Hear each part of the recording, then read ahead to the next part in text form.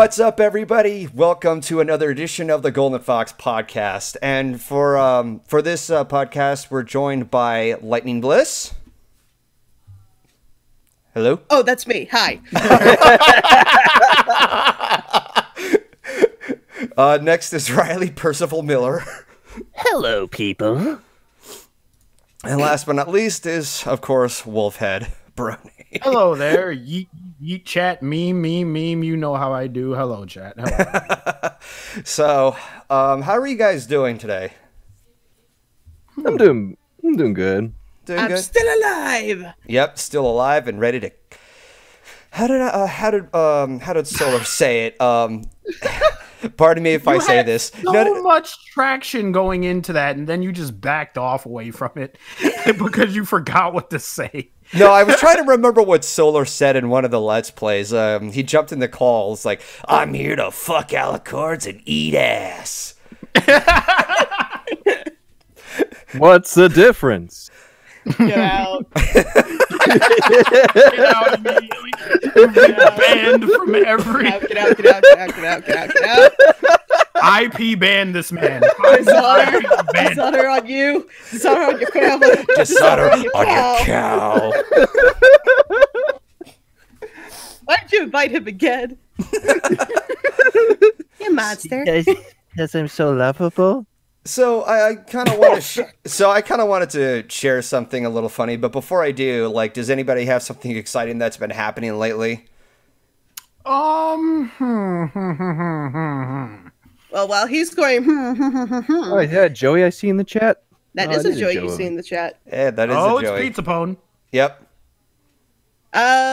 I am almost finished with my special Halloween video. I will be releasing it Halloween morning. Yeah. 6 a.m. Nice. Sweet. That'll be fun.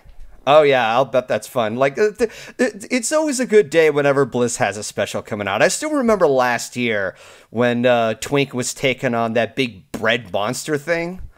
Zombie bread monster.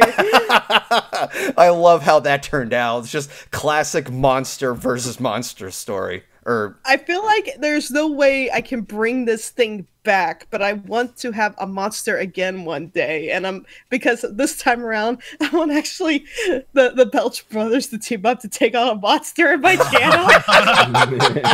The damsel in distress. Oh yeah, no, I could just imagine like me and Solar like taking on this big giant like living soda bottle or something.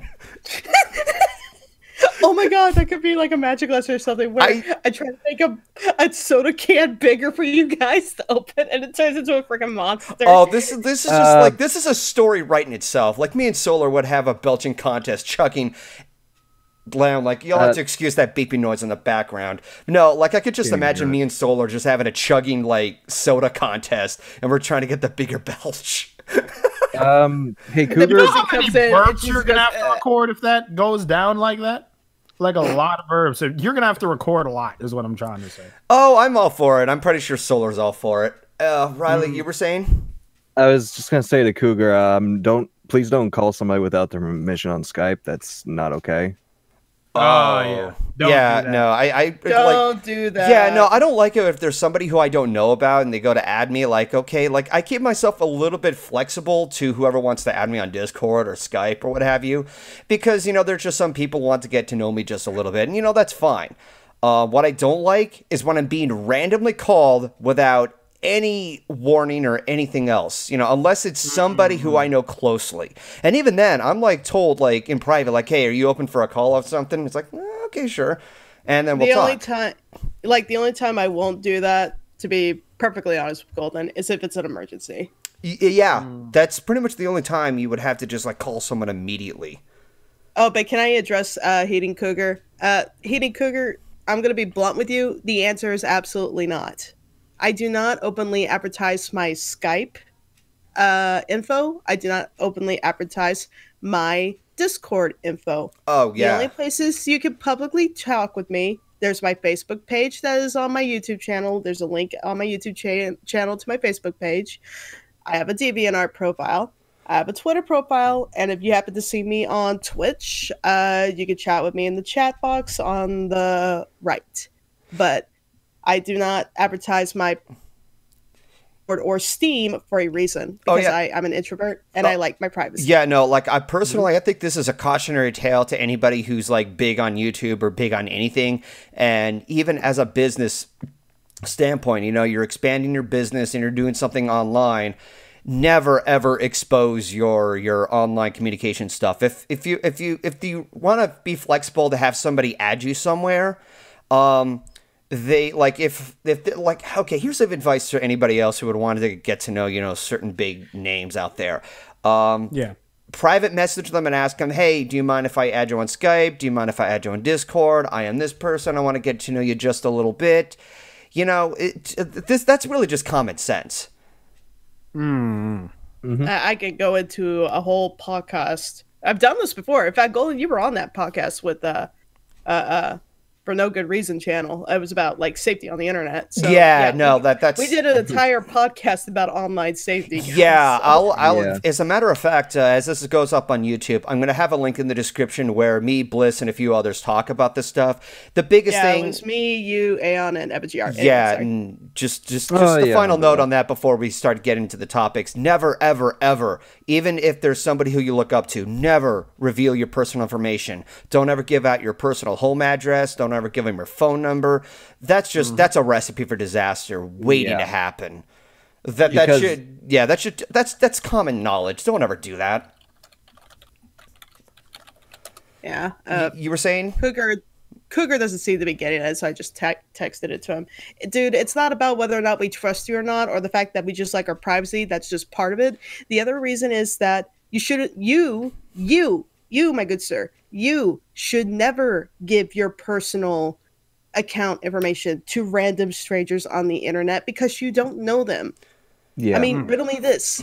Would you go up to some random person you never met before on the street just because you think they look cool or look popular and you say, hey, you want my cell phone number? Can I have your cell phone number? Can we be friends? Would you do that? That other person would probably be creeped out.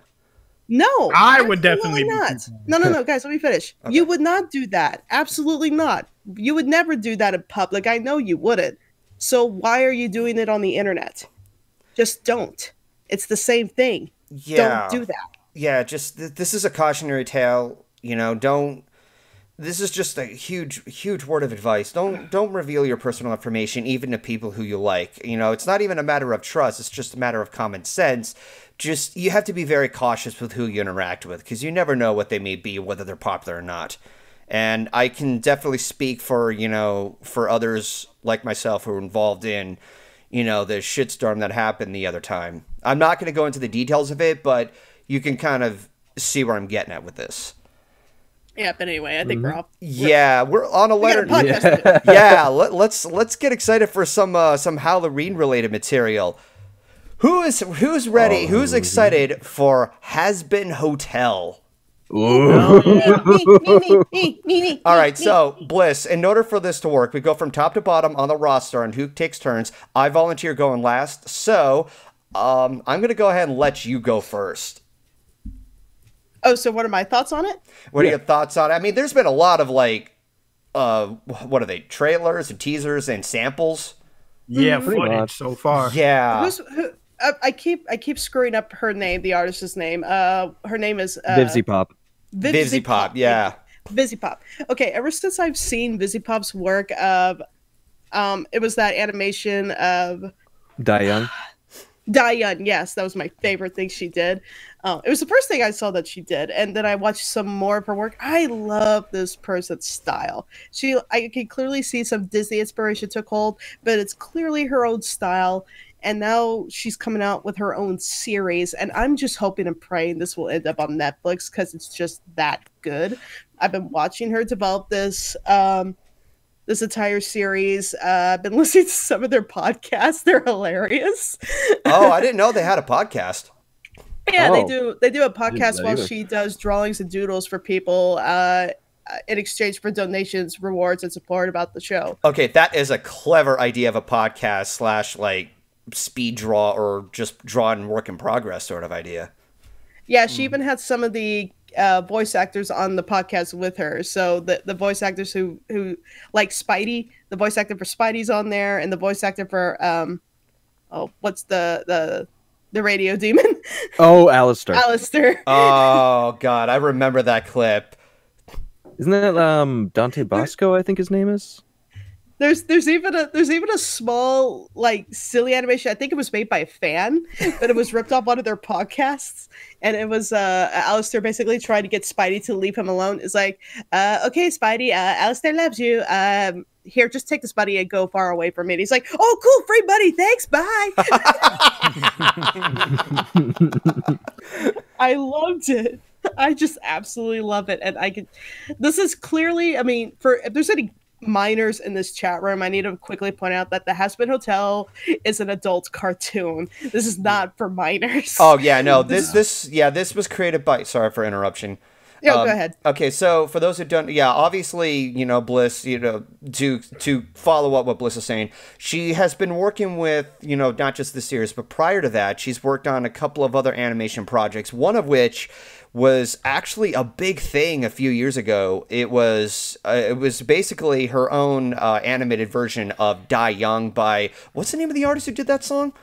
Kesha. I think it was Kesha, yeah. Let's make the most like we're gonna die young. I can't say it right, but yeah.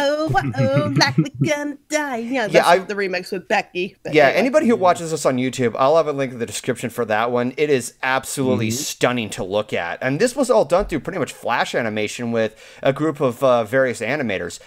And an interesting piece of trivia with that is that it actually was taken down originally by a music company because it was a big claim from something. But Kesha actually gave support to this project because of how impressed she was, so it came back.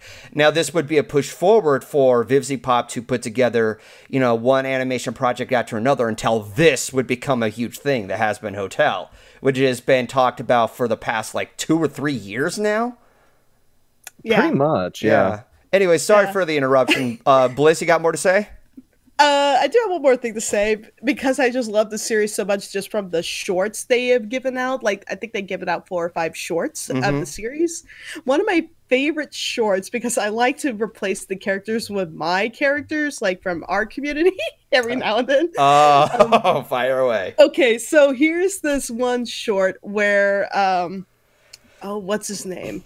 Edgelord, I guess that was his bad nickname. Edgelord, that snake demon, is trying to take over a section of hell with his robot. Oh, yeah. And in the end, that another girl, I think it was a Cherry Bomb. Cherry Bomb. Her name's Cherry Bomb. She literally just breaks into his robot. It says, "You looking for a fight, old man? Why don't you get your ticker talk bullshit off my turf before I smash it?" More. "Oh, you want to go, Missy? Well, I'm happy to oblige." And I'm just thinking, okay, Cherry Bomb is Bliss. Edgelord is Silverquill.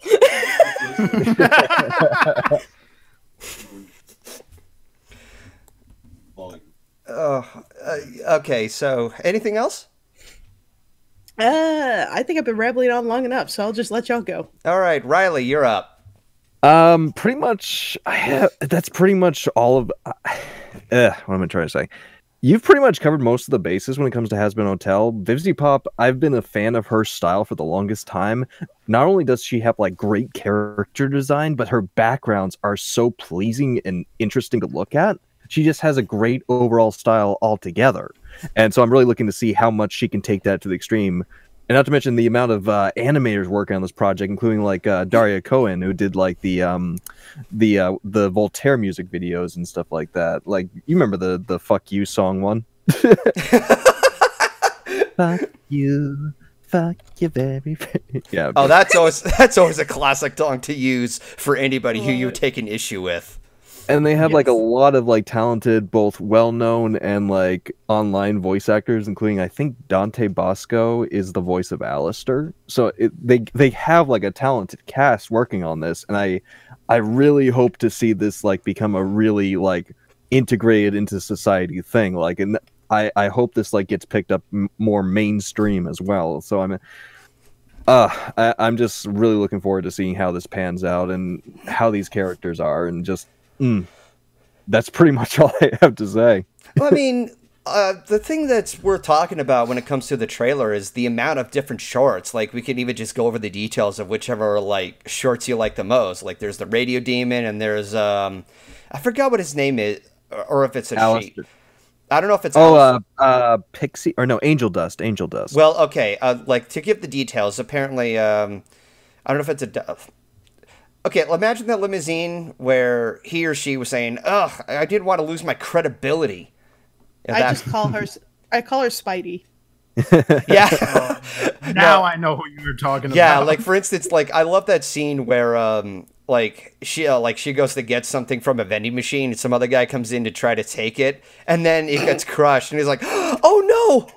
My drugs!" It's like she cares more. Okay, he or she, I can't tell the gender on that person, but I've heard it's a he, and he's like a gay hooker or something like that. Well, so, either or, the person cares more about the drugs than, you know, the thief who got crushed. And, you know, when you think about it, okay, so apparently people are saying that Angel Dust is a guy. All right. Yeah. All right, so I'm going to say he at this point. So, yeah, as a gay hooker, he cares more about the drugs than the thief who took it. And when you think about it, the thief kind of deserved it. Yeah, but this is hell, so I'm not even surprised. It's like, oh my god, my drugs! Damn it! Anyway, that's sorry. like me and my cookies. Okay, so my apologies again for overtaking, you know, the podcast. Ryley, you got anything else to add? No, that's pretty much just the gist of it. I'm really excited to see what comes of this. Okay, so Wolfhead, you're up. Okay. I ran into Hazbin Hotel just browsing Twitter. Somebody retweeted like a clip of it, and immediately I got hooked. I was like, I want to know what this is and where can I watch it. And immediately people told me it's not out yet, but it is being made. So I was like, I'm gonna watch this shit like a fucking hawk. And it's really good so far. Like, even with the little clips and stuff that they showed us, even with the final trailer, even with like the music, and they're just showing scene after scene after scene. The music. Mm-hmm. you got something to talk about now. Yeah, talk about the music. Do it. Are you talking about the musical that Shit. Sorry. I'm here I go, taking someone's thunder again. Go ahead, Wolfhead. Let Wolfhead. Yeah, my apologies. Go ahead. Yeah, the music in Hazbin Hotel overall, and the music especially in the final trailer, is just really good. I see Ryley has been linking trailers in the chat. Can you link them the final trailer if you haven't already, and just listen to the music? That was the first. That was the first trailer I linked. You know, if it does make you feel any better, Ryley, I'll just have like all the links to the Hazbin Hotel stuff like in the description on YouTube. Oh, I know. This is more for like the people in the chat if they don't know what Hazbin Hotel is and stuff. All right, fair enough. Now they know. They can just literally type in Hazbin Hotel and they'll find all the trailers and shorts. There you go. You're welcome. That reminds me of people whenever people like, this is going off a Hazbin Hotel, but this reminds me of people whenever they ask a question and I'm just like, dude, Google it. Like, that's what Google is for. Like, why are you asking us? There's a treasure trove of information called the internet. Ask them, like, for real. But it's kind of like, okay, I am literally going to Google Hazbin Hotel. What's the first thing that pops up? Hazbin Hotel videos. Yeah. Wow, it's like this. It's like a thing called research. I don't know why you had to put on those kind of airs for that voice. But okay, the first thing I see when I type in GoldenFox is work boots. What? No, what? Oh yeah, no, I kid you not. Whenever I search my name up, whether it's Google or YouTube, yeah, there's actually a brand called GoldenFox, which is a brand for boots. And I think there's also like another user who uses the name, and his is like furry related material. There's more than one person who has the name GoldenFox. Oh my god, it does. Okay, I just typed in Lightning Bliss. First thing what happened to you? It was my channel. Oh, okay. That's interesting. Okay, sorry. Anyway. That's just funny. But anyways, Wolfhead, continue. I will say this last thing about Hazbin Hotel before I stop talking about Hazbin Hotel. I hope we're not doing that thing where we're so hyped for something that we expect it to be phenomenal and it's just okay and everyone gets disappointed. You know what I'm talking about? I know what you're talking about. Yeah. Okay, I will say this much. Actually, you know what? I'm going to put a pin on that and let you finish first. Yeah, because there's been a lot of situations like even in like today's media climate where every show has to be phenomenal to get your attention. It's like no show is just okay because then everybody's just going to be like, it sucks. They'll see something that's okay and then be like, no, this show sucks. And I'd be like, all right, it's just okay. I don't think it sucks. I think it's fine, you know? So what Hazbin Hotel, I hope that they could bring what they're promising to us. Is just what I'm saying. That's all I have to say. I hear what you're saying, and based off what I've been seeing and showing and the effort that's been put in just to the shorts alone, they're clearly shorts from episodes. So I like to think we're just seeing the tip of the iceberg. Okay. You know, but I am super excited for Hazbin Hotel. I really, really am. Oh, one more thing. You know, at the end of every little demon, inside every little demon, there's a rainbow. How there's that one guy. There's a rainbow. That one guy says, "Wow, that was shit." Oh, I was going to talk about that. But that was apparently Maxwell Adams. Oh, Golden, creator of Billy and Mandy. It's your turn anyway. Well, okay. So, Wolfhead, you got anything else?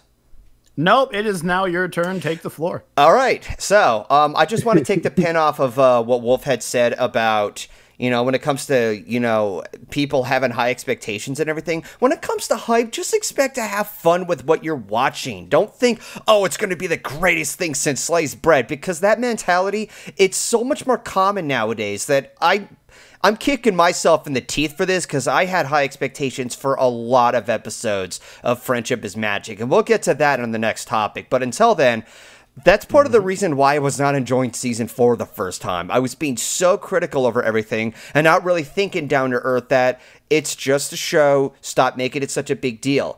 And this is a habit that I've seen everywhere else. I'm looking at you, Star Wars fans. I am not going to take that back. You need you really need to set your expectations. Like, don't set it too low, but just think to yourself, just have a fun time with what you're watching. You know, if you're bored with it, you're bored with it. If you're enjoying it, you're enjoying it. If there are issues with certain characters that make you feel uncomfortable, you know, that's different compared to like expecting nothing but the best story, best characters, best music, best everything. No, get that out of your fucking brain because it's not going to be like that. Hey, Golden. Yes. They killed Luke Skywalker. I'm freaking done with the franchise. Rah, that makes me angry. One. They killed Luke. I'm done. Come on, even Mark. I get the whole hatred about that. Personally, if they were going to kill off Luke, it would have been much preferred that they would do it at the last Star Wars movie, not the second to last. I think that's, you know, something that is a little out of the ordinary. But anyways, we're not here to talk about Star Wars. Much like everybody else, I'm very excited for Hazbin Hotel. What I kind of expect out of this is just mostly, you know, the focus on the humor. But again, and I'm going to refer back to this, if it doesn't go what I expect, then oh freaking well. If it's fun, it's fun. That's all that matters.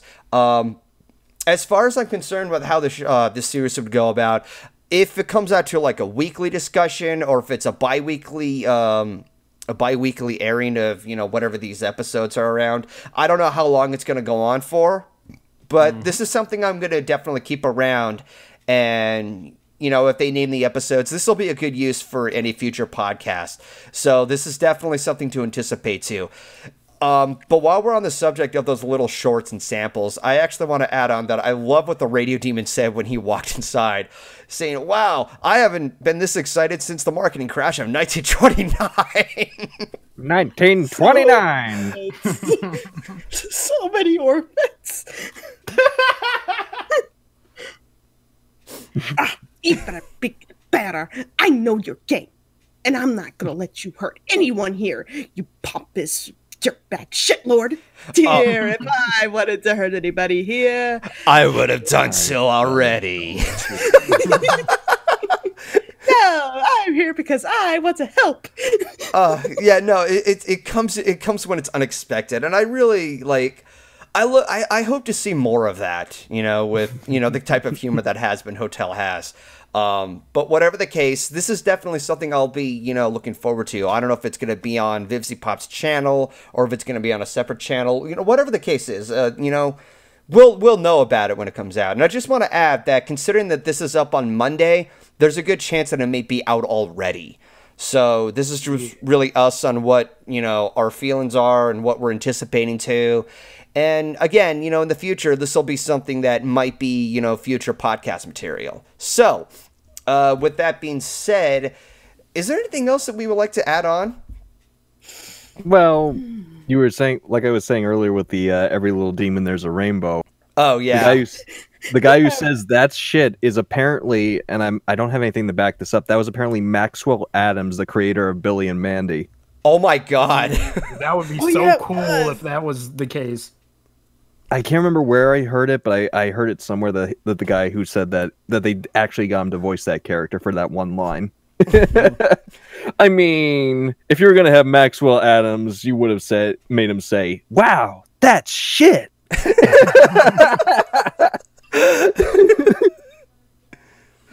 Oh, but yeah, that's all I wanted to add.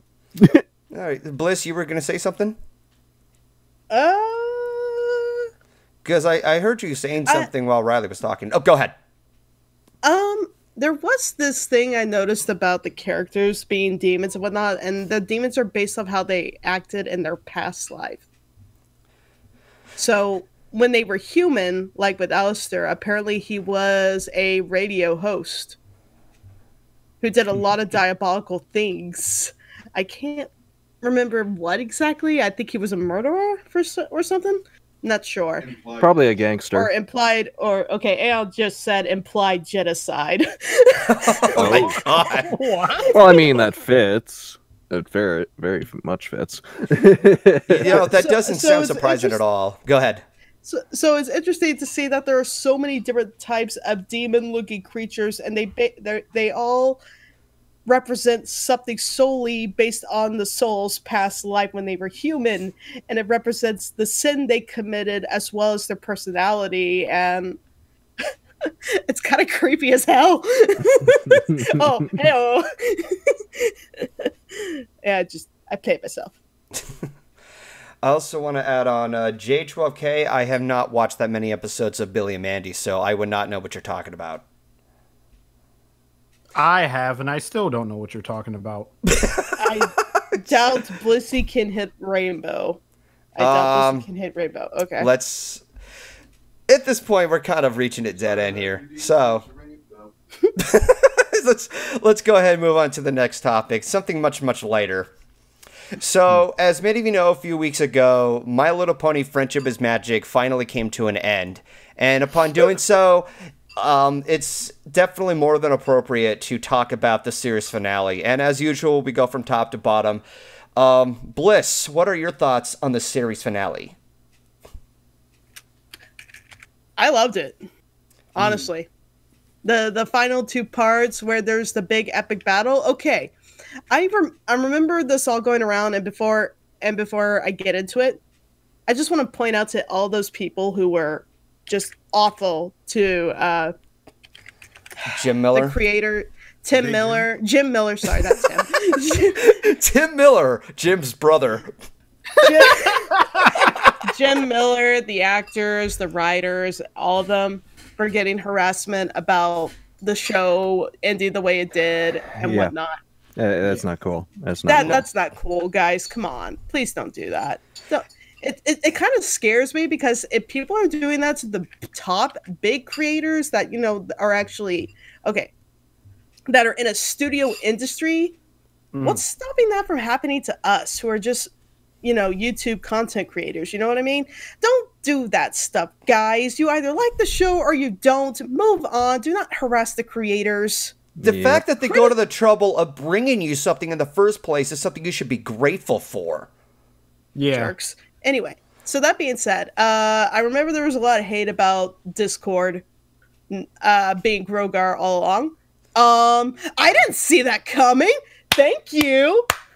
That was unexpected. It was, yeah. Yeah, it was very unexpected. I am a G1 Brony, and I was glad to see this happen because I don't really care for Grogar. I just don't. I really don't. To find out that Discord set all this up, set up all these trials and to basically prepare Twilight to become the ruler of Equestria. Thank you, Aeon. He has made his contribution to this conversation. Say it again. Love Aeon. Heart, love Aeon. Okay. Sail Hayton. Hail Satan. We're gonna take a shower and then work. Okay. So, yeah, I liked that setup because Twilight legitimately had a reason to doubt. What if all of your achievements and accomplishments were all based on somebody setting it up for them, and if you were to fail, that somebody would probably have a backup plan to fix everything for you? That's bad. That's super bad. I can totally relate to her panicking and having doubts about her abilities now as a leader. No, I thought that was a good thing to resolve. Were the fight scenes as big as Twilight versus Tyrek the first time? Nah, maybe not. Oh, we lost Ryley. Uh-oh. Ryley, where'd you go? Oh, no. He's disappeared. Oh, no. He's disappeared into the ether. Oh, no. Well, hopefully he'll come back. He's probably got internet problems. Oh, wait. He's in Stream Party. Oh. There we go. There he is. Get him back. We apologize for the unfortunate circumstances here. Sorry. It's okay. But no, I like the reasons behind that, and leading up to everybody coming together to stop the three villains. But let me get to the epilogue here. I admit it is weird seeing Twilight as like Celestia Twilight. She long. I kind of wish she had her own design as a. Okay, they want to make her a little bit taller. Okay, that's fine. Did they had to make her look exactly like Celestia? Yeah. That's probably my only gripe and complaint. I wish they could have made her own body design instead of copy paste Celestia assets, whatnot. But other than that, that's just more of a nitpick, if anything. I still loved the message because I cried. I rewatched the season finale 5 times, and in each time I cried. And here was at the specific point when I did. When Twilight and her friends were crying when she confronted them, saying, "I'm moving away and I'm never going to see you guys again for a while, and y'all don't even care." I'm like, Yikes. that's me. That's me at every convention. Oh, God. No, I kid you not. Las Vegas High Roller PonyCon, I cried my eyes out. I did not want to go home. I had so much fun with you guys at High Roller. Aww. And I didn't want to go home.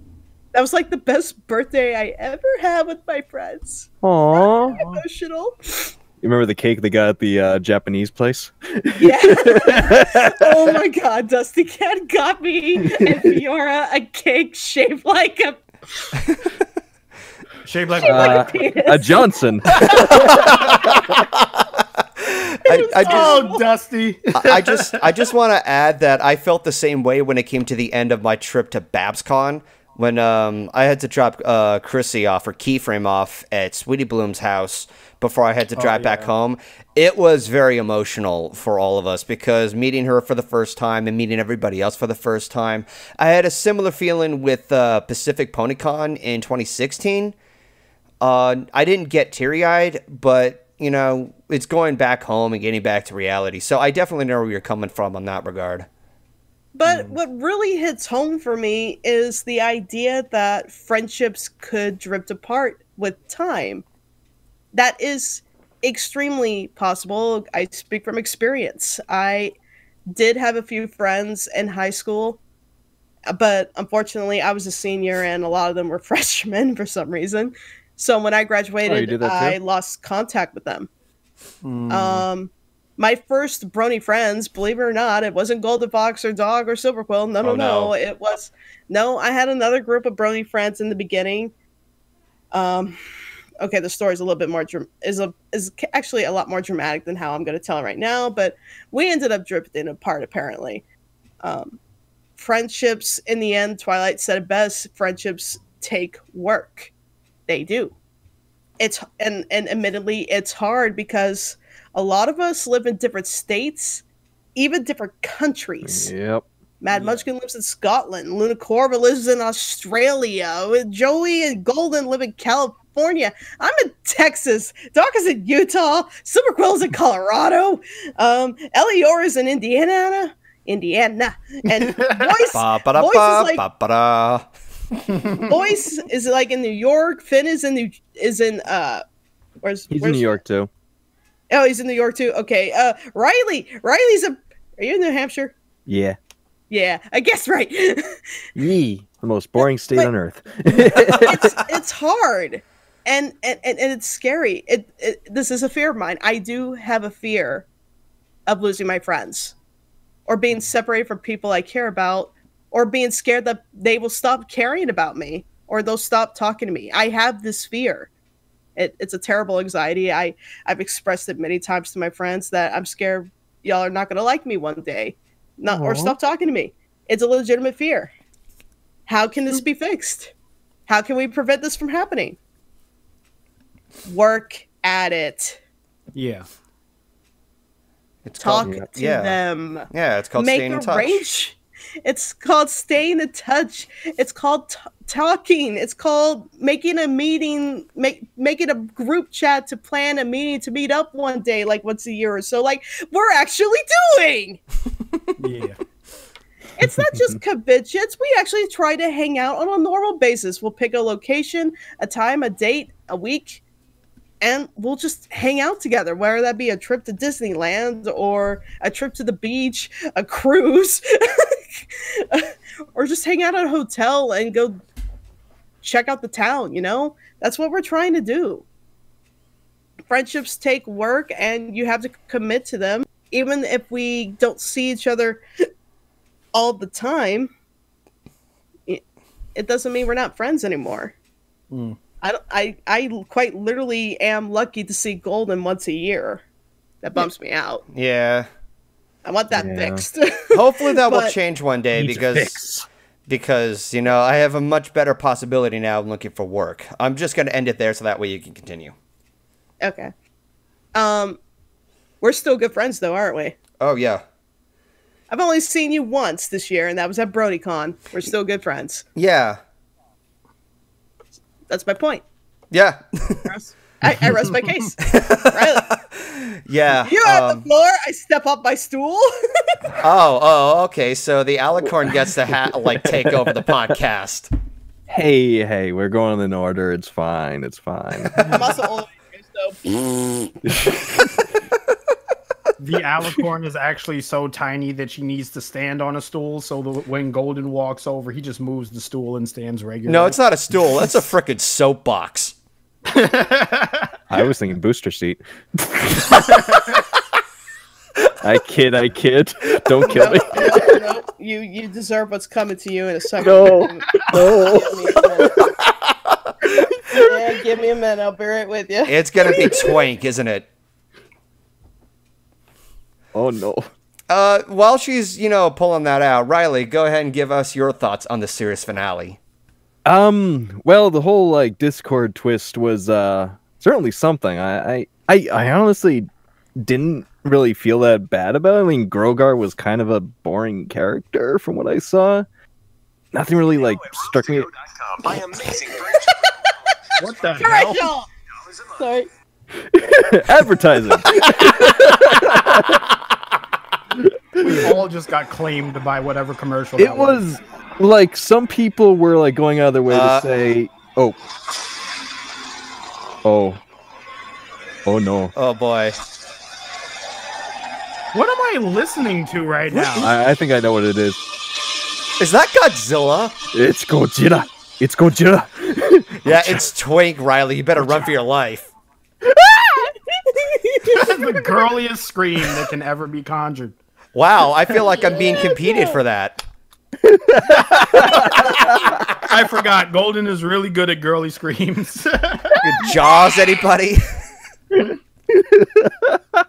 Put me in a real situation, I'll scream so loud, I'll break my own eardrums. You'll shatter everyone's eardrums. I don't like doing that, but that's how I scream. Anyways, carry on. The Grogar thing was interesting to say the least. I didn't really have a problem with it. Discord, I saw what his intentions were a mile away, considering how the season started. I'm like, oh, that's probably what he's going for. Yep, that was right. One of the things that bugged me about the whole thing is, what was with Tyrek, and like suddenly he doesn't have the ability to like absorb magic all he wants, and he's like using the bell to absorb magic. I'm like, did I miss something? Did he like lose the ability to absorb all this magic or something? Tyrek, I mean. I thought that too, but then I noticed there was something different about it. When they first got released magic from the bell, it was directly from the bell. The bell must have some sort of, I don't know, contingencies on it or something, because he's not absorbing the magic himself. The bell is giving it to him. So I think that's different from him actually absorbing it than receiving. Whereas he did absorb magic from the pillars and other creatures that got his way. But like it kind of like with Cozy Glow, she obviously can't absorb magic. They gave Discord her powers through the bell. Probably tells me that Tyrek can no longer absorb Discord's magic because the bell is transported to him directly, which means if he receives it directly rather than absorbing it, he can't control it directly. So he basically has to absorb it. Instead of like raw power, it's just he has like these abilities naturally and stuff, right? I think so. Okay, that makes sense in a way. That's a theory, though. Doesn't mean I'm right. Yeah, I know. That's kind of what we basically have to go off of. I didn't see anything with Big Jim about that on Twitter. But speaking of which, can I just say, I kind of wish Cozy Glow had stayed in that form, because I loved it. Because it was this big, freaking chaotic monster, and I loved it. Okay, I'm just going to add on to that right now. That design looked like something you would see out of a freak show random pic you'd have from the OC Pony creator. That's kind of why I loved it, honestly. Well, you're Ryley. You're a sadistic person. You know that? I mean, the shoe fits. No. When I first saw that, I was like, big-lipped alligator moment. It was like the 3-part finale. I mean, the 2-part, I should say, because the other part was an epilogue, basically. I loved how they had, at the end, all these ponies and other creatures coming together and basically an endgame moment. Like, some people were like a little disappointed that there wasn't like a really big battle. But at the same time, I think it fit more the theme of the show with the finale. Yeah. Mm-hmm. And, I'm just going to say this right here. Pinky getting chaos magic is the scariest thing ever. And that was actually... bro. That was something I loved seeing. I can make the entire world filled with ices. I'm like, that puts Thanos to shame as far as... oof. Yeah, no, she should not have that power. Dude, Thanos is like, I am inevitable, and then like a giant cupcake just falls on him. And he doesn't get a chance to finish the sentence. Suck it. Suck it, Thanos. And it was kind of like, at the ending, it was so satisfying seeing Discord work together with the princesses to seal the trio in like stone. I'm like, huh. That's kind of come full circle for him, because he was like turned to stone by them, and now he's helping them turn somebody else into stone. I'm like, huh, that's kind of satisfying in a way, honestly. Oh, absolutely. Yeah. But when it comes to the 2-parter, I loved it, but the epilogue, oh god, the feels. Yeah. I'm just gonna say this: the ending song, I cried like a baby. I was like bawling my eyes out in that last song. Yeah, and water is wet and the sky is blue and the grass is green. So, that's nothing new. So if you cried, it's understandable. Go ahead.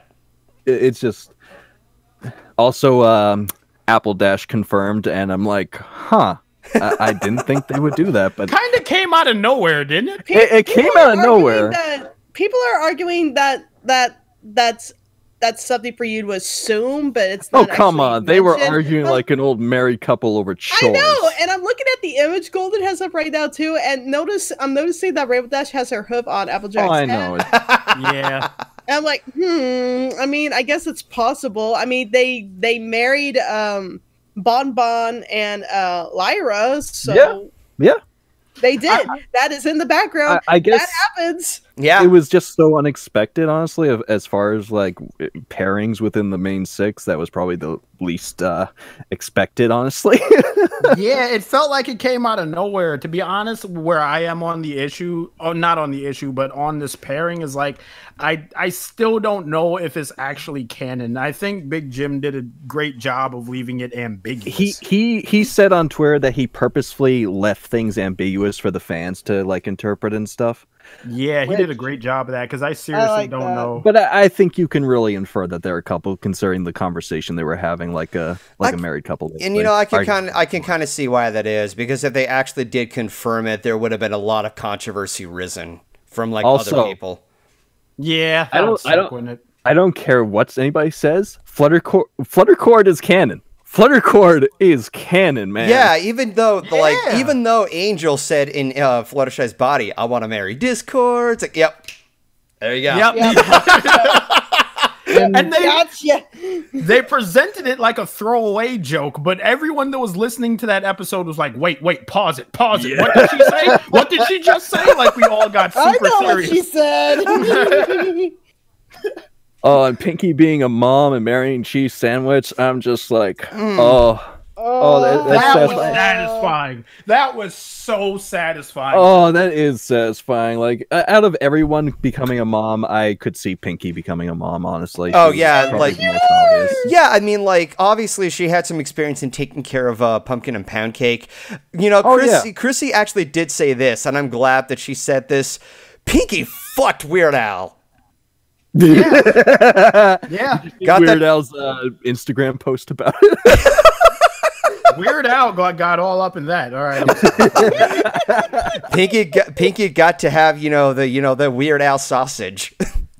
Also, Weird Al had a slice of cake. I loved his he had a slice of pie.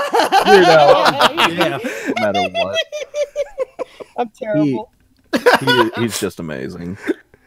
And I kind of like the older designs for the characters. I think Rainbow Dash probably fits her the most because, I could see that. She kind of has a mohawk thing going on in some of her versions of herself. And Pinky with the even floofier hair. I'm sure Kichi's probably going to sue her for copyright. Rarity with the gray streak. That's so fitting for her. Oh, And honestly, like, the buff Spike doesn't bother me because all throughout the series he like pictured himself as this buff dragon, like we saw like inside his imagination and stuff. The dude had the craziest growth spurt. I mean, how long did he stay a baby dragon? Like, how old is he supposed to be in dragon years? I mean, we were joking about this. You know what I find ironic about that? Sorry to interrupt. Mm-hmm. In the first few seasons, he did visualize himself as a big, strong dragon protecting his favorite pony Mary had a crush on. And then as the seasons went by, he grew more and more and more humble, down to earth, focused on helping people more than his fantasizing or being greedy or stuff like that. His outlooks express his inlooks. Yeah, he's so honorable and loyal, and that is expressed in how he looks in the present or in the future. But I love it. But I think one of my favorite designs overall for the main six older is probably Fluttershy with her hair back, because she's no longer like hiding behind her hair and stuff. It's just that is a really good. That point. is so like it is. Yeah, I didn't realize that until now. Yeah, like it's no longer like drooping over her face so she can hide behind it. She's become a lot more outgoing. She's not as shy. She's developed so much as a character. Mm-hmm. And she used to be my least favorite of the main six, and she's one of my favorites, honestly, now. She's just come full circle, and I love that. And the bag thing, like everybody's like saying, oh, the bags are too much. I'm like, well, people age differently. I think that honestly, it shows that they're probably going to be in pony years. They're probably in their 40s or 50s right now. I'm yeah, guessing. that's what people have been like speculating, that they're in their late 40s, and like, you know what, that kind of makes sense. Yeah, I guess that it's sped up like 25 or 30 years or something like that. Yeah, that sounds about right. It's just, it's really cathartic, and I think it ended on a really great note. And everybody saw the book ending coming because everybody. Yeah, absolutely. From dude, the very when that start, book closed. Oh my god, dude! It feels are real. Yeah. Oh yeah. Honestly, with a year full of like disappointing endings for certain series, I think this went out the way it should have. It did. It did. It went out exactly the way I expected it should, and it's very cathartic. And I'm probably just gonna go on a ramble, so I'm gonna pass it off to Wolfhead before I just like take. Yeah, Wolfhead, fire away, man. Well, what the hell hasn't been said? Let's see here. Well, I guess I could talk about the Discord reveal. I, like most people, pretty much like all of them, except for the show's creators, I didn't see it coming. And for the smallest time, I was kind of mad because I was like, Discord, you fucking idiot. But then I realized that Discord means well. He's just kind of dumb. You know, he's cunning, but he's also kind of dumb. I saw another episode where Big Mac and Sugar Bell were getting married, and throughout that whole episode, he's just causing havoc the entire time because he can't really pick up when he's being. No, he's doing it on purpose. He just wants people to like not notice. So Discord setting up this whole charade is great. Because it means like from the very start, it made me look at the first episode in this season a different way, where Discord knows and he's tricking all the villains, where he's like, what's that other villain's name? He's so forgettable. I forgot his name already. What is he known Sombra. for? Oh, Sombra. Yeah. Yeah. So remember that scene where Samba's trying to shoot at Discord and Discord is just snapping his fingers and turning his beams into like cheese fondue and shit like that? Oh, yeah. So Discord was in control the entire time. The whole time, throughout the whole season, he had this plan in the back of his head, and that's great for me. But the way he kind of went about it is super dangerous, because like, what if they would have failed? And I know the argument is like, it's a kid show, they're not gonna fail, right? But the more I see Discord's plan, that's kind of like, well, what if you had a friend that had arachnophobia, and you're like, all right, well, to get over their phobia, I'm gonna fill their room with Black Widow spiders. I'm gonna be like, no, Discord, don't do that. You know? It's either he just doesn't go in the room anymore, or he's gonna, have to go to the hospital. Yeah, exactly. I think the problem is that Discord knows he's powerful, and he thinks he's always one step ahead of everybody else. He's that cocky, but his motivations were in the right place. He just didn't consider the option. Consider the option that you might not foresee this. Consider the fact that you may not actually have full control. Consider the fact that you may not be as wise and a few steps ahead as you think you are. Regardless of the fact that his mind was in a good place, that his motivations were pure, he gambled way too much and risked thousands of lives on a belief that he was in control of the situation, and that Twilight would be able to do this no problem because he was in control. Oh yeah. And that was a lesson he needed to learn, I think. You are not in control. He should have learned this a long time ago, but like Rainbow Dash said. Mistakes were made. Yeah. Another thing about Discord is that I really appreciate the scene where all the characters are like, Discord, what have you done? Because I think I talked to Golden about this, where I really like that scene, because in some situations where Discord is being Discord, he never gets reprimanded for it. Like, remember in what's the name of that episode? Principles something? Oh, matter of principle. Oh, God. Matter of principles. Oh my God. He's just being a dick the entire time. That whole episode was just driving Discord's character backwards. It just felt like all the development he had for the past couple of seasons were completely thrown in the garbage. I mean, I think it fits his character, honestly. It fits his character, but it's kind of annoying when, like, at the end of the episode, the character goes, "Oh, I'm sorry, Discord. We weren't thinking about your feelings." I'm like, what the fuck? What are you talking about? Screw that. Yes, that's where I was coming from the entire time. So when Discord does something messed up, and you have almost every character in the show, every main character going, "Discord, you fucked up. This is not right. Discord, you fucked up. This is not right. Discord, you fucked up. This is not right." It's good. It's great, actually. Like every character just got tired of his shit. Like, oh finally, yeah, like know? he got a very good railing right there.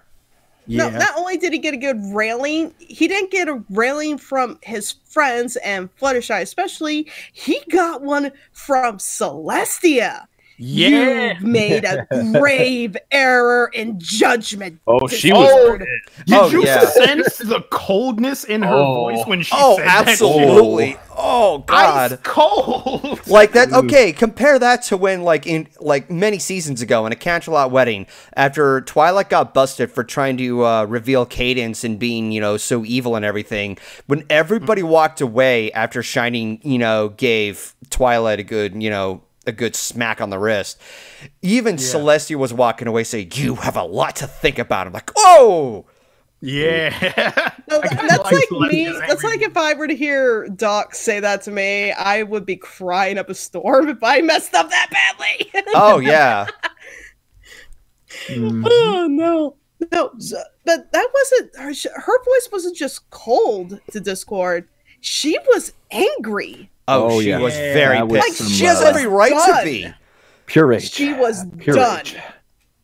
That's like, I am dropping the hammer, boy. The only reason why I'm not is because I'm about to relinquish my reign as ruler. I'm like, I think right in that instance, like, the Celestia and Discord ship just sunk. It just floated to the bottom like a rock. It's like not even like a rock, like a boulder. Yeah, like, it's not stopping. Oh, absolutely. It's I could just metaphorically speaking, it's Celestia telling Discord, give me your shipping keys. You lost them forever. The ship is no longer sailing on this one, boy. And I guess I'll talk about one more thing before we move on to the next topic. Some of the characters emulate other characters in the epilogue. Like Pinky kind of emulates Mrs. Cake, where she's now a mom. And Applejack emulates Granny Smith, where she has like the ascot now and she runs the farm. And and Rainbow Dash emulates Spitfire, so on and so forth, I kind of like that. I like that a lot. And that's all I wanted to say. We can move on now. Oh, yeah, no, it's finally my turn to get my thoughts on the series finale. And yeah, I know, we're kind of dragging this one up for a little too long. It's a good topic. Yeah, it is a good topic. I will say from experience that before watching the finale, I had to keep myself away from watching as many spoilers as possible. Okay, it's one thing, it was just very, I was devastated when I found out that Jim Miller was given the death threats because, the aforementioned that Bliss pointed out. That's unacceptable behavior. What I was upset about, and this was something I had to go through for the past couple of months, is that this series finale got leaked out in other countries, particularly Australia and the Netherlands, and I was so pissed. Because now I had to avoid as many spoilers as possible. And of course, as usual, people were uploading everything. So already I saw Twilight as, the princess. And I'm like, God damn it, don't show this stuff. Yeah, it's the series finale. Come on, people. I mean, I saw that too, but I kind of saw it coming anyway. So it wasn't that big spoiler for me. Even then, you just don't do that. People are waiting for a finale of years worth of a show. And the fact that other networks aired this early in other countries, I thought it was very disrespectful. So I tried to, like, I mean, as is, like, ever since, like, season 6, there have been episodes aired early or leaking in, like, other countries. And some people say because the networks started airing them in an earlier time. Like, why? And some people say because profits and such. Sometimes you need to put aside the importance of profits and actually go with what is important for the entire, like, the entire world and not just your own country. And the fact that the series finale got leaked early was one of, like, that was one of the most difficult things I had to process. But as annoyed as I was and trying to avoid all the spoilers, I still stick with the claim that it's unacceptable. Under no circumstance should anybody give death threats to somebody over a TV show. No, not cool. You shouldn't do that over anything. Like, as much as I didn't like the Lion King remake, I'm not going to go sending death threats to Jon Favreau and Beyonce, who was terrible voicing Nala. I can vouch for Golden right here, right now. He's probably one of the biggest Lion King fans I've ever met. And not once have I ever heard him say to me in his rants about the Lion Guard that he was going to go and make death threats to the creators. Oh, yeah, no, Golden like, I was... a bit more respect than that. Yeah, no, I was very angry when I saw the pilot of the Lion Guard. Like, I finally gave the show a chance and I got better, but even then, I did not send any of that crap to the creators behind the Lion Guard, nor did I send anything to whoever the voice actor was for Bunga. No, you don't send death threats over anything. Nope. It's media. It's something to entertain you. That's what it's there for. If you're not happy with it, you're not happy with it. But don't go watch it. Yeah, and just on top of that, if you're sending death threats over a movie or a TV show, there is something wrong with you. Yeah. The fact that I have to the fact that I had to point that out is already sad enough. This should be common knowledge. I remember years ago when I heard about the death threats of Pinky, Amy Keaton Rogers over Pinkie Pie and Philly Vanilli. Like, as pissed as I was when I heard about that, I was devastated. Wait, what? Yeah, no, there was a huge controversy of how Pinky was written in Philly Vanilli, and I was pissed about it too. I went on a big rant about it when I reviewed the episode, but when I found out that Amy was given death threats, I almost threw up out of fear. I was terrified, and I had to make a quick video about it saying, guys, you shouldn't be doing that. What's wrong with you? You even admitted to me at one point you were worried about you were too hard on the episode and you were ranting and being ugly about it. I'm like, no. You felt guilty because of all the stuff going on with the voice actor, but you were talking about the episode. You weren't saying the voice actor or the writers were bad. You were ranting about how you felt like she was misinterpreted in the episode. It's more so the fact that I didn't like that. I felt like I may have inadvertently encouraged people to do that. And I saw that Amy was defending the episode over, how the character was written. But, like, I was willing to, like, make arguments over that, which it was going a bit too far. But when I heard about the death threats, I thought, maybe that's the reason why she's defending herself. Because these death threats are just, that's going to make anyone uncomfortable. Yeah. But, yeah, no, just, I've seen this before. Like, as utterly nasty and crucial as it was during Season 4, no, don't send death threats. And if this is like a common thing in a lot of fan bases, that just really, really saddens me. Mm-hmm. I'm not going to go on too much of a tirade here, but back to the series finale. I loved the series finale. I thought the twist where Discord was Grogar the whole time, I was very angry about that the first time I saw it, and I was with everybody else when Discord got a good trashing. The issue that I had is that it undermined all of the anticipation of what I thought Grogar was being set up for. I mean, up until that point, everybody else said that Grogar was boring or that there wasn't much of him. I thought he was written as a mystery until he fully reveals what his true power was, but the fact that it was Discord, I just felt like I got slapped in the face and got fooled. But I grew to grow and attach myself to that and appreciated the rest of the episode as the fight between Starlight and Chrysalis was fun to watch. I loved that moment. Yeah, it was. Yeah, That was epic. Oh, yeah, and I also loved that she was making those silly, like, buddy cop puns. Like, you're gonna pay for that. It was season 6.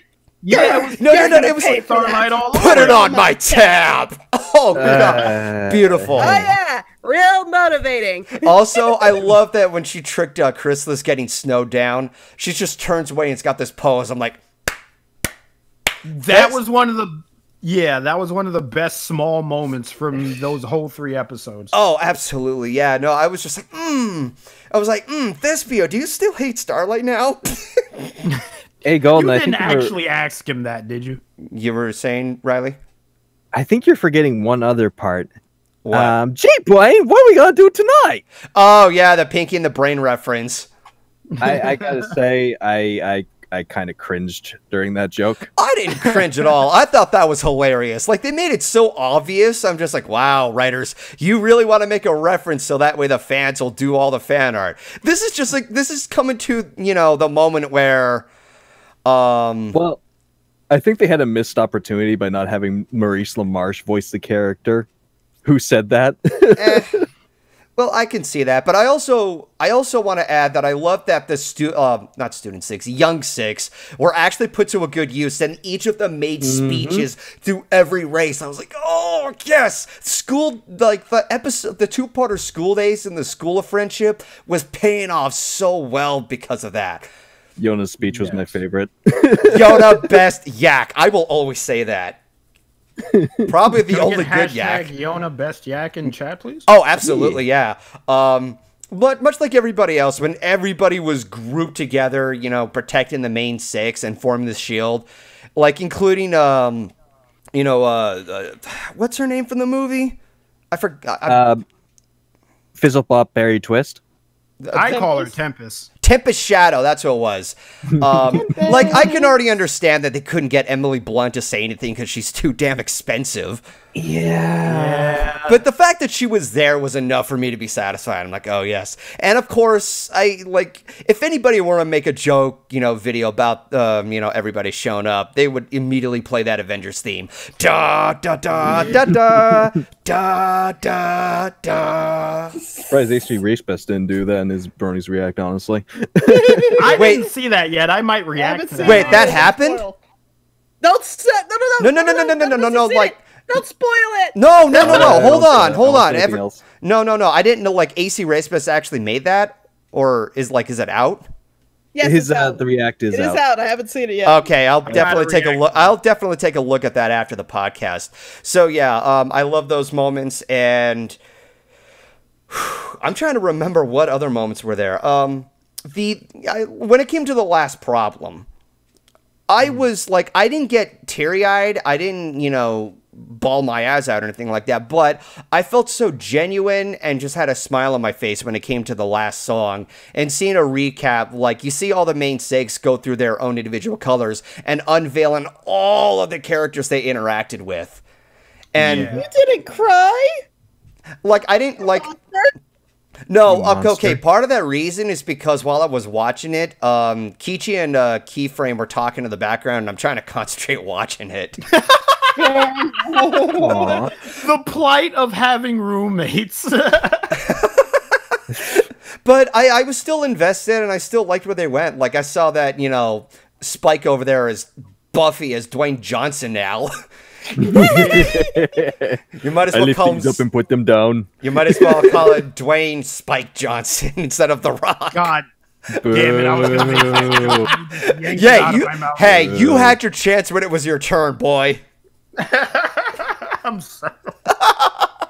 But no, the thing that, okay, when I was watching it the first time, I thought it was pretty cool, but it wasn't used when I was able to get the episode, like, purchase the episode itself, is that the transition at the start of the episode had a little intermission card that said, many moons later, and then it shows a lot of time gone by. They didn't show that when I got the episode. It just played off like a regular episode. And I was so disappointed. Like, dude, keep that in there, because this is the epilogue of, like, 9 years of the show airing.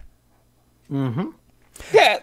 But yeah, that's one downside I had with that episode. The rest of which, I love the fact, you know, what Bliss was pointing out, that Twilight was going to now live in Canterlot and run, you know, all of Equestria, and that everybody else is so swept up that they're forgetting the fact that they're going to be away for a while. And I just love the fact that they were able to stay in contact with each other over the years, indicating that despite how long you're friends with them and despite the circumstances you're dealing with, it still, you know, takes some dedication to get, you know, involved with the rest of who you're friends with and keep it in contact for the next couple of years. Because this also happened to me. Like, there's some childhood friends I had all the way up until high school, and we haven't been in contact all that often. Although I should check my Facebook and see if I can still get in contact with them. But point still stands. I didn't mind the design of Twilight, you know, having, you know, that Celestia-esque body shape. Like, I thought that was just like the condition of the crown itself. There's been a lot of questioning. Like, Dr. Will talked about this, about whether or not Twilight will outlive her friends. The way I see it, some people said that, or some of the creators said that alicorns have a longer lifespan than what the main six would have. If that is the case, then there's a possibility that unless she retires with the rest of the characters, you know, based off of who she is, you know, teaching the next student to. I forgot her name. But Sun something. Yeah. It was, what was it? Fuck, I forget. Sun Shimmy. It was another like I think it name was going Sunset off of like Lust. Sunset. I Sunset. No, Luster Sunset Dawn. Dawn. Luster Dawn. Oh, Luster Dawn. We got Okay. it. All right. So a lot of people are like, yeah, you know, like Starlight Glimmer, Twilight Sparkle, shut Luster up. Dawn. Shut up. I will fucking down mute the you. Riley, I will mute you if you don't stop. Don't I'm think just I won't. pointing out the similarities in the name. But either way, I think that, like, obviously that, like, that would be, she would become the next ruler based off of, you know, how Twilight was raised by Celestia. The way I see it is one of a few things. Either the friends are still alive, and after everything she's learned, she's ready to be passed the torch and Twilight can retire with the rest of her friends. Or if maybe she will outlive them, but she won't live forever, or she won't have this immortality, you know, sort of rate to it. I mean, there hasn't been Celestia or Luna in the future time line, so that should indicate something there. I think I saw on Twitter that Big Jim actually said that Twilight wouldn't outlive her friends. That's what I Yeah, saw, Big too. Jim said that, but I don't believe it. I don't either. Well, to be honest. well, even then, like, Amy Keaton Rogers said at one point after season 3, because people were questioning that, because, you know, based on the fact that Celestia was around for over 1,000 years, that people were asking, and Amy said, no, Twilight will not outlive her friends. I just think that Twilight just has this temporary placement until it's passed on to something else, like who becomes the next president or who becomes the next king of a nation. So in that situation, I think that when she passes the torch, she'll retire with the rest of her friends who are still around. But I don't know. I think that's just open for speculation. I also want to point out that I actually got this vibe, like this genuine, like, nice feel, but sort of not bittersweet, but something that is somewhere down the line that with the characters aging, you know, the little bags under their eyes, that it's a really scary thought when it comes to, you know, anybody who you know of and they've aged over time. You know, I'm always having that fear of getting old. But seeing that happen, I think that was a nice send-off that, you know, they're still around despite, you know, what their changes are. And I think this was a good send-off for the fact that, you know, they've been friends for a while. And if the show had continued while they're still friends, while, you know, Twilight is, you know, in Celestia's position, the show would have gone on for too long. And this is just a short little epilogue saying, yeah, even in the after years, they're still, you know, they're friends with each other. And much on par with everybody else, I love the fact that the last shot comes to, you know, the book closing. And I'm sitting there thinking, yeah, that is too fitting of an end. They had to include that in there. Ended right where it began. It's basically a long, good, emotional explanation saying, and they all lived happily ever after. Yeah. Yeah, as cheesy as that sounds, I think that is a very good send-off. And so I can understand why people got teary-eyed and they were crying and everything. Like, it's a very emotional send-off that I thought was a very, very fitting end to a series that I will give credit for this.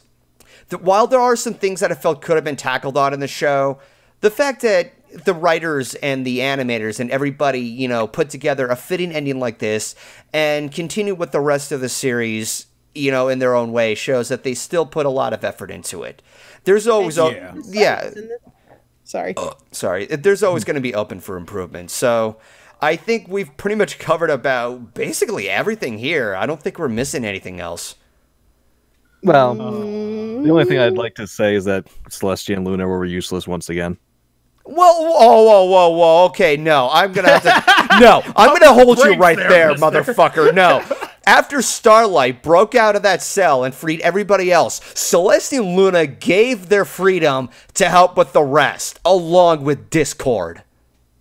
Discord was literally... They were basically doing it off screen again. They didn't get to show off their powers like usual. They didn't have their powers! What the fuck are you talking about? Not even... Okay, no, dude. Okay, not even Discord had powers. I'm this just started throwing rocks. That's what I'm just saying that was the charged. I'm just saying, out of all the things, I wish they could have actually shown Celestia and Luna use their powers against the villains, like we've been wanting to see for 9 seasons. Okay, at this point, I didn't care that Celestia, Luna, and Discord were not using their powers. This was about what Twilight and the main characters had to do, because that would have a much bigger effect and become a bigger payoff for all of the characters who have been around for the past 9 fucking years. I was not all that bothered that Celestia and Luna didn't have their magic. The fact that they were willing to hold them off so that the main 6 can escape was more than enough for me. I also love the additional fact that when Discord is like... Tool from Rainbow Dash. Wow, that's definitely impressive. He doesn't care about that. He just says, just save Equestria and keep Fluttershy safe. He goes to grab a bunch of rocks. Oh, that made me forgive Discord so much more. And on top of the fact that when he got his, you know, his chaos magic back, he used the bell to get back the princesses. Right afterwards. There should be a point out that every one of the main 6 during the big fight had their moment. I think one of my favorite moments was when Spike got tossed by Chrysalis. Rarity blocks a shot from Chrysalis with her shield. She's actually protecting Spike, and then they both work together to fight off Chrysalis, and it actually works for a little bit. And I'm like, and when Twilight was what I'm taking saying on... is more of like a minor nitpick, honestly. Like, altogether, I liked the whole thing. I just would have liked to have seen the princess go fully powered. I would rather take that nitpick than just see the finale go to shit. Yeah. Hey, Bliss. How about that part when Rarity threw that gigantic boulder at Tyrek? Yes! It was so cool seeing Rarity use her powers. When Twilight was literally about to get her head blown off by Tyrek. Oh, yes. Rarity proved that if push comes to shove, she'll do what it takes to protect her friends. Yep. She quite literally pushed herself to do that. She is not a very... I mean, she's your average unicorn. She has talent to some extent, but we hardly ever really see her teleport. She really doesn't do that. She doesn't really use her magic for fighting ever. For the first time and ever, she actually lifted something probably 4 times her size, maybe more. That boulder had to weigh at least 1,000 pounds, at least. Yeah. She managed to pull an alicorn out of her butt for a split second just to save her friends. That's amazing. Some good Rarity moments in this finale. And I also like the moment where Twilight was taking on Tyrek and jumping on all the different boulders and just strategizing her surroundings. Yep. Poetry. That's some shit you would see in the Avengers, or in like an Avenger. Again, with the, that reference, you can imagine when everybody shows up. Ba ba ba ba ba bum ba bum bum. Stop making it a meme. We're gonna make it a meme, Bliss. Bliss. Already a meme. It's already been a meme for. It's been a meme for like a couple of years already. Stop it! Stop it right now! Just stop Everyone it. It's so annoying. It's so annoying. Make it stop. Okay. Is there anything else we left out? Because there was a lot of great moments. There was. It's hard to remember them all off the top of the head. Oh yeah, we've been on this. This is probably the longest part of the podcast so far. Oh shit! I mean, it's the series finale of a show that's been with us for like 9 years. Yeah. Yeah. So it's I think we've said enough. I think we're ready to move on to a much smaller topic and hopefully mellow things down. Long story short, the finale kicked ass. Yep. Yeah. So yeah, beautiful send off. Let's go to the past and go for another round of the nostalgia circle. So Bliss, to run down what this is, we basically exchange turns of what you remember from your past or your childhood that you want to bring forth, and we discuss it.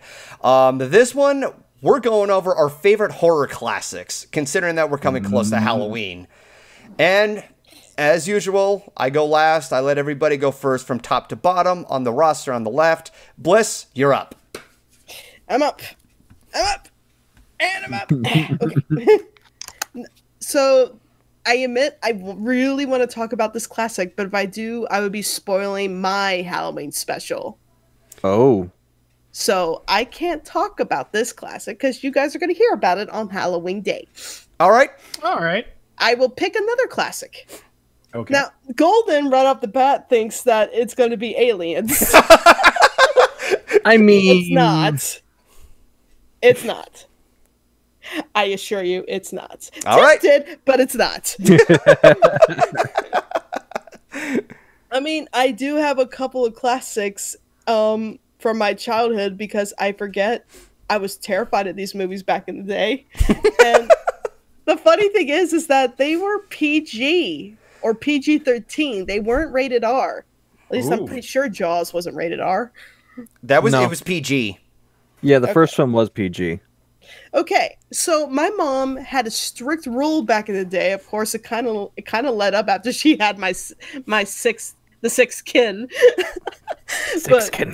Yeah, I'm one out of 6 kids. People, shut up. And no, Krampus is a Christmas specials, and it's not a classic. It's a stupid concept. Yeah, so I gotta go with 2 of these here. I want to talk about Jaws and Ghostbusters. Yeah. Fire away. Okay. Jaws. Now, I gotta give a little context. Back then, my hearing was atrocious. It wasn't until I was 3 years old that they discovered I was 80% deaf. So I had to get tubes surgically implanted in my ears for them to open up, and then I could hear, and then I had to go through speech therapy, yada yada yada. Now that that's clear out of the way, the thing about these films back then, I did not understand a word these people were saying. I didn't get the jokes in Ghostbusters. Why would I? It didn't make any sense. As far as I know, this was a horror film. Jaws was the whole reason why I was scared to go in the ocean, but I went anyway. But no, for the longest time, I remember between the age of 5 and 8 years old, I wanted to be brave for some reason. I wanted to show my siblings that I am brave. I am a brave 7-year-old little girl, and I am going to watch Jaws. Here's what would happen. I would stick in the VHS into the VCR, a box into a box. I would click the movie, or I push play on the movie, and as soon as the song came up, da-na, da-na, I would immediately hide behind the staircase or behind a chair just to make sure I couldn't see the screen. And then I would just listen. I would curl up in a ball and listen to the movie, not watch it, just to show everybody how brave I am. Now with Ghostbusters, for the most part, I could watch it all the way through, but I needed to have my mommy with me or my favorite babysitter with me. In fact, my mom would tell me later. My mother would tell me later while we were watching Ghostbusters, and the first ghost that came out, it was the library ghost. She says, and I quote, that was the first time she ever heard me cuss, and it went like, "Oh, mommy, oh shit." That's actually great. I love everything about that. So, but here's the cherry on top. I lost my bravery when Zool came on the screen. Zool. Zool, motherfucker, Zool. I was gonna say, who's gonna make the reference? To this day, people, to this day, I can still watch the movie. I get a little scared, but I still watch it. I am terrified of Zool. I still am. I don't like having the door. And this is another reason why I don't like having lights on at night. I don't want to see light creak it into the doorway.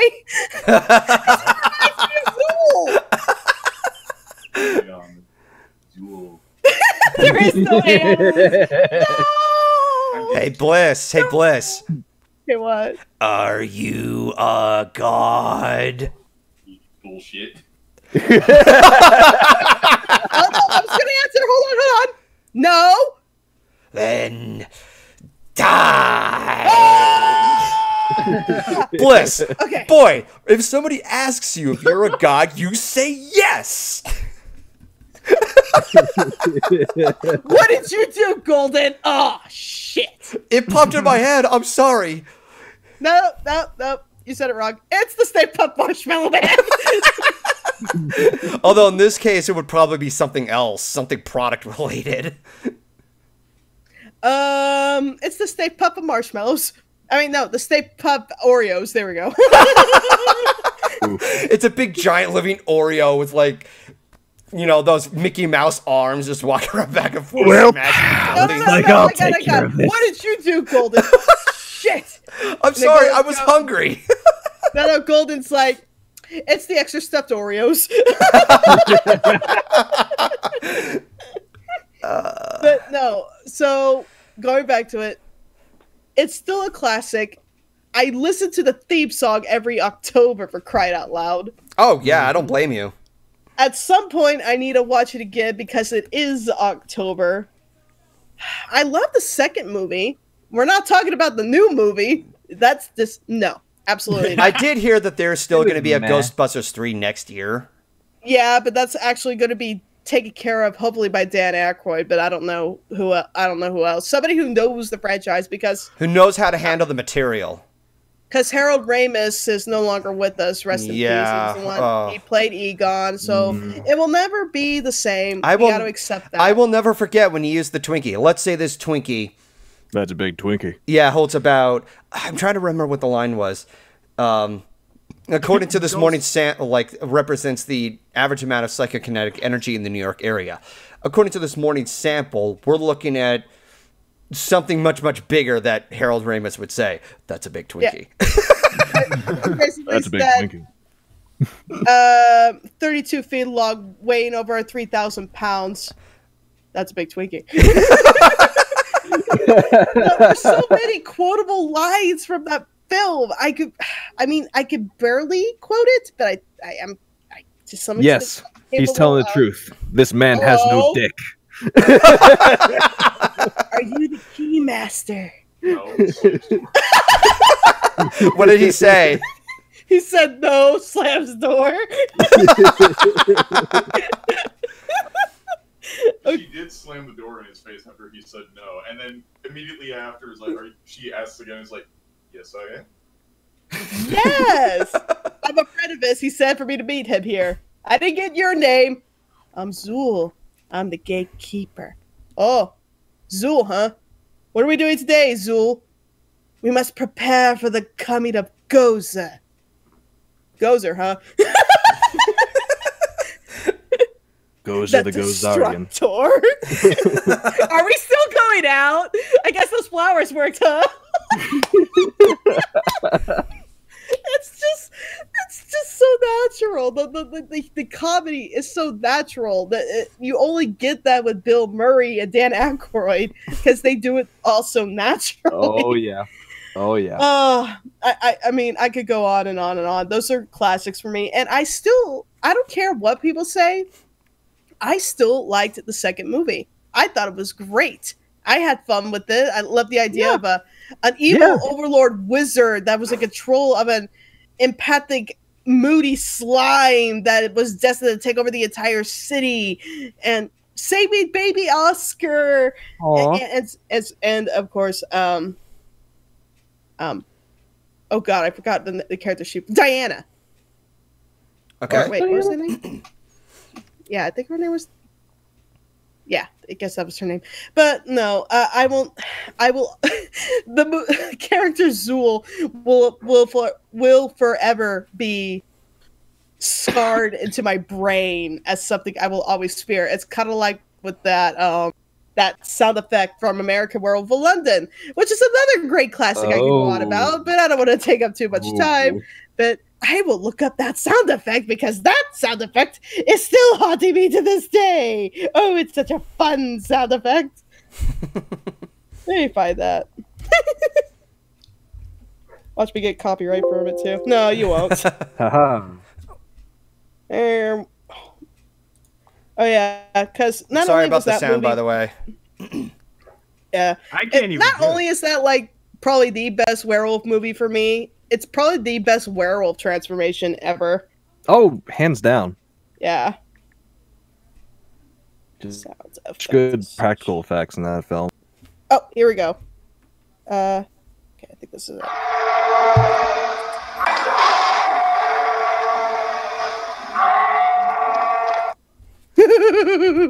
I just want to say, ow, my ears! I care more about my eardrums than my own life. That's pretty pathetic. You can kill me, just don't kill my eardrums. Good lord.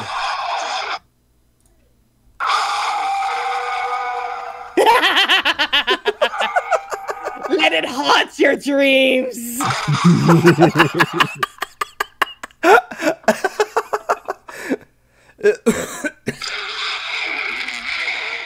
This is terrifying. It's like it's not even a roar or a dog howling roar. It's just so aggressively violent. Yeah, I think that's the idea. Yeah. Okay, I relinquish the floor to Ryley. Sorry. Well, hold on. You said you were going to talk about Jaws, weren't you? Oh, I want to talk about Jaws. Should I talk about Jaws? I mean, if you... Okay. Funnily enough, I was going to talk about There will Jaws never too. be a movie like Jaws ever again. Let's face it, people. Oh, yeah, no. Every other shark movie is questionable. And we never, ever talk about Jaws 4. I don't know what you're talking about. I only watched Jaws to laugh at it. Jaws the Revenge to laugh at it. You know Are what? we allowed to talk about Sharknado? Do not. Dude. Do not. Don't mention Do that. not. Okay, I'm gonna take not. that as a big fat not. no then. I will kill you. Do not. Please. I don't will kill me. destroy you. We do not talk about that. All right. Okay, yes, people, for those who don't know, there's Jaws, Jaws 2, Jaws 3D, and Jaws the Revenge. There's 4 Jaws movies in total. It's not called Jaws 4, it's called Jaws the Revenge. And the sad thing about this Revenge, you know, as awesome of a name as it is, it's not a good movie. As a matter of fact, it's one of the few movies on Rotten Tomatoes that has a 0%. Yeah, about it's that. bad. Holy shit. Yeah, It's just bad. that's I- rare. Well, Okay. I would argue that Jaws 3D had a good idea, just not executed well. Yeah. Especially when it came to the if you want to call it 3D. like Jaws, the first film I watch for nostalgia, for the time zone. I mean, not the time zone, the timeline, because that was a simpler time. For the fact that it was scary to go into the water during those times. That movie scared a lot of people and ended up. Oh, yeah. It created such a fiasco, unfortunately, which was not Steven Spielberg's main goal. Well, sure, he meant to scare people, but he had no intention of making a species dang near go extinct. Because people were so scared of great white sharks, and then they wanted to hunt them down as trophies. It was awful. Oh, But my as a God. result- yeah, but as a result, Yeah. I mean, I learned this from Shark Week, people. I'll get to that in a second. Sharks maybe kill 3 to 10 people in a year worldwide. You know how many sharks we kill in a year? How much? About 10 million. Good. Yeah, Oh, that was Wow, I that's was gonna guess that the number was way higher. That is than that. higher than I expected. I thought it'd be like 10,000 or something at the most. No, Holy it's shit. well in the million category. good lord. Holy shit. Yeah, literally. They are hunted. They get their fins cut off. They're eaten in soups. They're a popular food item in certain countries. They're hunted for trophies. It's just true. This is why Shark Week was invented, to help educate the public about how we need to protect the shark, how we need to be educated that they're not lethal, horrible creatures that are out to get us. If anything, they hate eating us. They don't like the taste of people. They at mistake all. a lot of people for like seals and shit. That's why they sometimes attack people, is because they mistake them for other animals. Yeah, I could be wrong on my number, but I do know it's in the millions. But, I will say this. I will say this much. I actually seen a clip or two. One of which is a woman who actually has a series of pet sharks and actually swims around them. I saw this on Twitter, and I was like, "Holy crap, that's impressive." The other of which, and I kid you not, what's this guy's name? It's Mark something. He's a scientist who tests things out in bizarre ways. Fuck, I forgot what his name was. He's a very, very popular YouTuber. He's the one who created that device for anybody who steals a package. That engineer guy? Yeah, he engineers things and tests things. How many sharks are killed each year? Let me search. Oh God. What? Oh no, that's not good. This is really bad. Okay, I said 10 million a year. I thought my number might have been too high, and I went to check. Approximately. Do you really want me to read this? You might as well. Yeah. Approximately 100 million sharks are killed. Oh my God! Jesus Christ! What the and one fuck? of the major incentives for this is shark fin trade. Yeah. That actually kind of makes. How many sharks are killed each year? 2018. Oh my God. Last year, there were 155 incidents of bleached shark human interactions worldwide, with only 5 people being killed as a result. By the end of June 2018, just 1 person had been killed by a shark anywhere on the planet. Yeah. Okay. So, hold on. Go ahead. I want to rip some, but hang on. I want to rip Wolfhead Brony for a reason why never to bring up Sharknado again. Okay. I know for a fact Sharknado is not meant to be taken seriously. It's supposed to be a really stupid shark action film, right? Here's what I don't like about it. They play it on Shark Week, for one. The one time where we're supposed to educate people about protecting sharks. Oh. And here they go playing this stupid film and having people kill sharks on screen. And 2, and this is the big one, this is on a humanity level, when they were showing flooding and hurricanes, they were using real raw footage of actual hurricane incidences to make their movie. Okay. You have got to be kidding me. So the hell with you, Sharknado films. I do not support them. I'm not gonna slap people if they like to watch them or not. I'm explaining why I don't. It's disgusting to me. Okay, that makes a lot more sense compared to the, whatever, stupid intentions were of making a film that's just not meant to be taken seriously. But I'm in utter shock about this. Let this be a lesson to anybody who listens in this podcast. If you're afraid of going out to the ocean and you see if you're afraid of encountering sharks, it's plain and simple, just be as distant as you can. Don't go thinking that killing them will do justice to humanity. It's quite the opposite. Just understand that when you go into the ocean, you might as well be entering Yellowstone Park. You're entering their territory, just like you're entering the territory of bears. Yeah. And mistaken identity is going to happen. And the best way to avoid it is follow these simple safety steps. Don't wear jewelry. Don't wear really bright swimsuits. Obviously, don't go with open cuts and wounds. Yeah, that'll draw their attention. Well, I'll get to that in a bit. Swimming near rocky areas or where there's sea lions and seals where great whites normally hunt, that's a big no-no.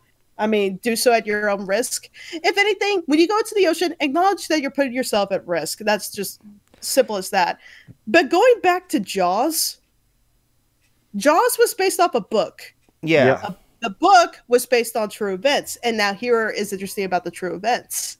The true events took place during Rhode Island and New Jersey, and it was a series of shark attacks. I think it was about 5 attacks, and a few of them were unfortunately fatal, including a child and a man. Yep. They happened on the coast, and then the other attacks happened upriver. Yep. Now, everybody assumed that it was a rogue great white doing this because only a great white is big enough to take on a human, right? No! Incorrect, sirs! Nope. According to scientists, during that time, first off, there were a lot of people in the water that year. A ton of people. Because they were having a heat wave, an unusual heat wave. So where does everybody go? The beach. People go to the beach. They're splashing in water and all sorts of stuff. Now, here's another thing, which Side Steel Rail literally just pointed out. Bull sharks are probably the most aggressive shark in the entire world. And not only are they the most aggressive, they can swim upriver. Yep. They can go into fresh water. They're very common here in the Texas coast, too. They are not to be messed with. They are territorial. If they go into a frenzy, no, they won't hesitate to attack. But they prefer not to because, they would prefer something smaller. My point is, though, is that there's always a reasonable, logical explanation why these attacks occur. It certainly does not justify killing, my God, I'm actually about to cry, 100 million sharks a year. Jesus Christ. 100 million.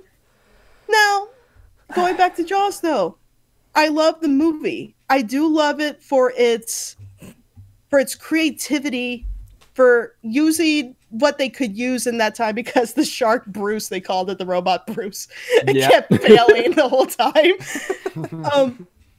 Steven Spielberg quoted he had no intention of endangering sharks ever or trying to make people be scared of the water.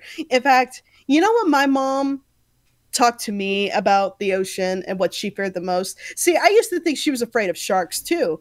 No, in fact, she didn't like us kids going too far into the water because of this one reason. Undercurrent. Okay, yeah. Texas coastline, specifically Galveston coast area, we have really strong undercurrents.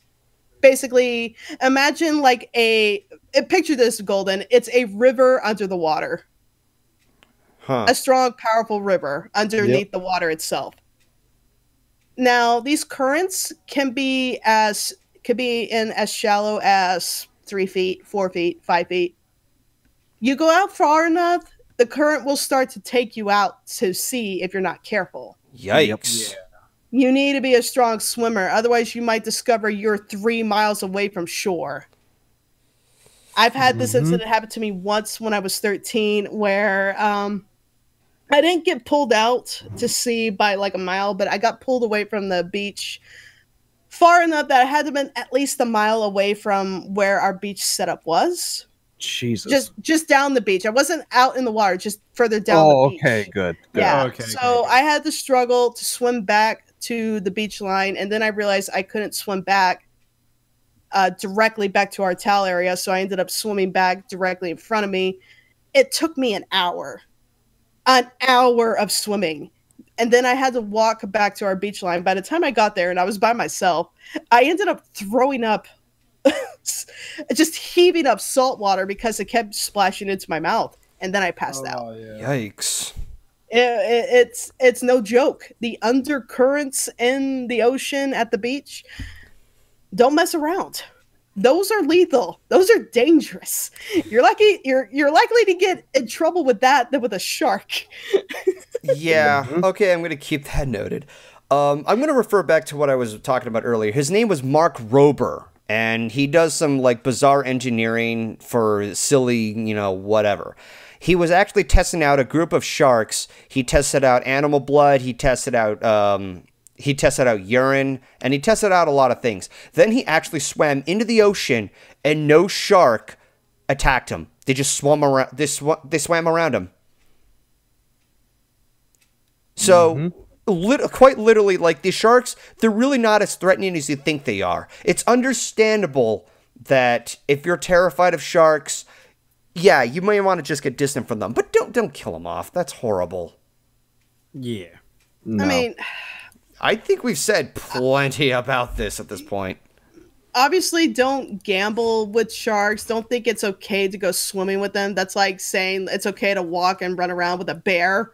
Yeah, no. Don't do that. Yeah, Don't absolutely do that. not. Just respect the wildlife. The Yeah. ocean is the biggest wildlife park you're ever going to step foot in. Okay, so I think we've said plenty about Jaws and Ghostbusters. Are we ready to pass the turn to Ryley? Yeah. Yeah. I mean, I'm ready. Okay, Ryley, go ahead and tell what horror classics do you like? Like at most name 2. Well, I was gonna do Jaws, but Bliss, you pretty much. I'll just say this: She pulled the rug from up under you at that point. I've always had a fear of open water. That still doesn't change. I don't like to be in water that I can't see the bottom of, and that still hasn't changed to this day. I will not swim out farther than like maybe 6 feet of water on the beach or so. But I'd say one of my favorite horror classics, and this is getting like kind of I'd be very surprised if people remember this. There was a Stephen King miniseries that came out in like 2002 called Stephen King's Rose Red. And this miniseries is about 3 to 4 hours long, as you do with a series. And it centers around this house in upstate Washington that after the owners died, it kept expanding on its own. The story is based around the Winchester Mansion story with how she kept trying to build up the mansion to appease the ghost of the people killed by the guns. And it has some of the best elements that I really like. Like, it involves psychics, it involves ghosts, it involves just so many creepy images. And when I was a kid, it just creeped me so much. It creeped me out so much that I would have nightmares about some of the designs of some of, like, I wouldn't even call them ghosts. They were beyond like life and death. They were just eerie to look at in general. And it's ever since I was a kid, I was like really obsessed with horror films, and I would like honestly rent them more than some animated films. All right. But Stephen King's Rose Red is very underrated in my opinion. If you like anything about like psychics, the paranormal, I'm paranoid. It's worth a watch just to experience on its own, and it raises some interesting ideas, I think, about the paranoia. Again, I say paranoia for some reason. I guess that's on my mind. I'm a very paranoid person, I guess. I guess somebody from that movie is like twisting your mind and tricking you into misspeaking the word hello. Yeah, you cut out. Oh, son of a bitch! Discord, you had one job. You're No, fine. You're fine now. You're fine now. But with Rose Red, it's really well done. It has like its own lore to it, including a prequel movie that like goes into depth about the owner of the house and how it like it had a history of two things. Men would end up dead, women would end up missing, and it always had like a particular. The house itself has like its own aura and its own identity itself. Like you couldn't even say it's like just haunted. You could just say the house itself is evil, and it just like it mixes all my favorite type of like paranormal, horror, these weird like really creepy designs for the creatures in it. And it's and I love the acting in general, and it doesn't get enough love, I think. But honestly, yeah, those are the two things that like ever since I was a kid I really liked. Jaws. I still like I said, I still have a hard time with open water. One of my worst nightmares is being out adrift into sea and having to like paddle back to shore. I'm like, what's down there? What's gonna get me? Like, what kind of creature is down there that I can't see? It just, that's kind of my worst fear, honestly. I can kind of see that, yeah. the ocean is one of the scariest things because we don't. It's one of the few places on Earth where we know probably the least about. Yeah, yeah. There's a lot of unknown there, so yeah. No, I can understand that entirely. So yeah, pretty much that. As far like we're probably gonna do this again sometime, but honestly, yeah, that's pretty much. Oh, and if you want to know more about Jaws, as Blissy was saying, there's a great like behind the scenes documentary about the making of the film. I heard it was a nightmare. It was a fucking nightmare to film. Like they had the problems with the shark breaking down a lot of the time, which led to they had to like work in how. Like that's where the whole like POV shot from the shark came from. Was they had it breaking down so much that they had to like improvise and do something else creepy, and that worked very well.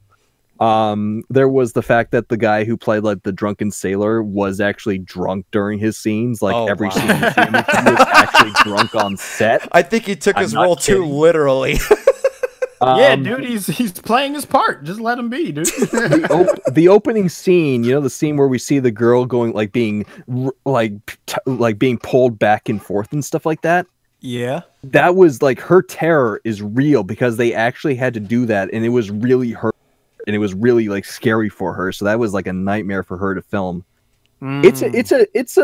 It's a miracle the film turned out as well as it did in general because just how much of a nightmare it was to film. The thing that's crazy about all of this is that movie would later launch off Steven Spielberg's career along with John Williams. Oh yeah. Yeah, that was the original film that kicked both their careers off. It was a nightmare that turned into a goddamn miracle for everybody involved with the film. Mm-hmm. And also, I've actually been to the set or where it was shot. The whole film was basically shot on Martha's Vineyard. And I've actually been to the beach where both the scene where the kid gets eaten in the sea and that bridge scene that we see the kids jumping off of and stuff. Yeah. So that movie has a special place in my heart, both for like my fear of the sea and just my love of horror films in general. So I just want to mention that we can actually hear the microwave sound coming from Bliss's end. I thought that was my microwave for a second. Like I actually believed I had food in the microwave that I forgot about. So watch, when Bliss gets back, I'm gonna be like, "Hey Bliss, what you cook in the microwave?" Yeah. I want the whole chat to be like, "Hey Bliss, what are you eating?" So, anything else, Ryley?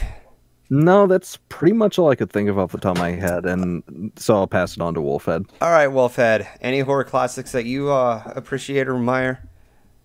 Yes. For the first half of both of them, some horror classics that I liked as a teenager were more gory than horror. They were boy. They were Final Destination. And they were Saw. Now I'm gonna come right off the bat. Like before I discovered Saw and Final Destination, I would just watch reruns of Friday the 13th all the time, and I would just watch all those movies back to back. I think my favorite scene from one of the Jason movies, or Friday the 13th rather, is a scene in Jason X, and it's gonna get a little lewd what I'm about to say. Jason apparently has turned into a cyborg, and he's walking around trying to find the teenagers to kill on the fucking ship. The whole movie has gone ridiculous by this point. I don't know why they turned Jason into a fucking cyborg, but he's a cyborg now. And he goes into a room that's a hologram, and they try to trick Jason. This is how they try to trick Jason. They digitalize two naked lesbians. Remember that? Remember? Oh, God. Yeah. they make up two naked lesbians, and they're like, "Oh, hey, big boy," and then they just get into their. Want to watch us have premarital sex? I swear to God, they get into their sleeping bags, and the shot is. It's shot as if Jason is gonna fool around with these teenagers, and I'm just like, this is so fucking ridiculous. It's like he's a cyborg. He doesn't have a dick. What are you doing, man? This literally sounds like the most fan fiction scenario off of any film. Period. Jason X is like a really enjoyably bad film. Like I enjoy watching it. I've seen this before. Yeah. Hey, Lightning. Hey, Bliss. What were you cooking in the microwave? I was like, nobody panic. I have popcorn. Oh, okay. Okay, then. Aha. Yeah. And so, like, it looks like Jason is about to fool around with these teenagers, right? Which make no goddamn sense whatsoever. And then the next shot is Jason holding one of the sleeping bags and it's bloody, and he's bashing it against the hologram tree, like really, really hard with the hologram lady in it. And so, like, he just drops it and continues on his murder spree. I have never laughed so hard in my goddamn That is life. just a funny scene. It's so like meta, but it. No, Oh. that's like with me and Freddy in the third movie. And he's like, "Don't forget the power glove." But Was yeah, Was that Dream I love Warriors? Freddy. I can't remember. I don't know.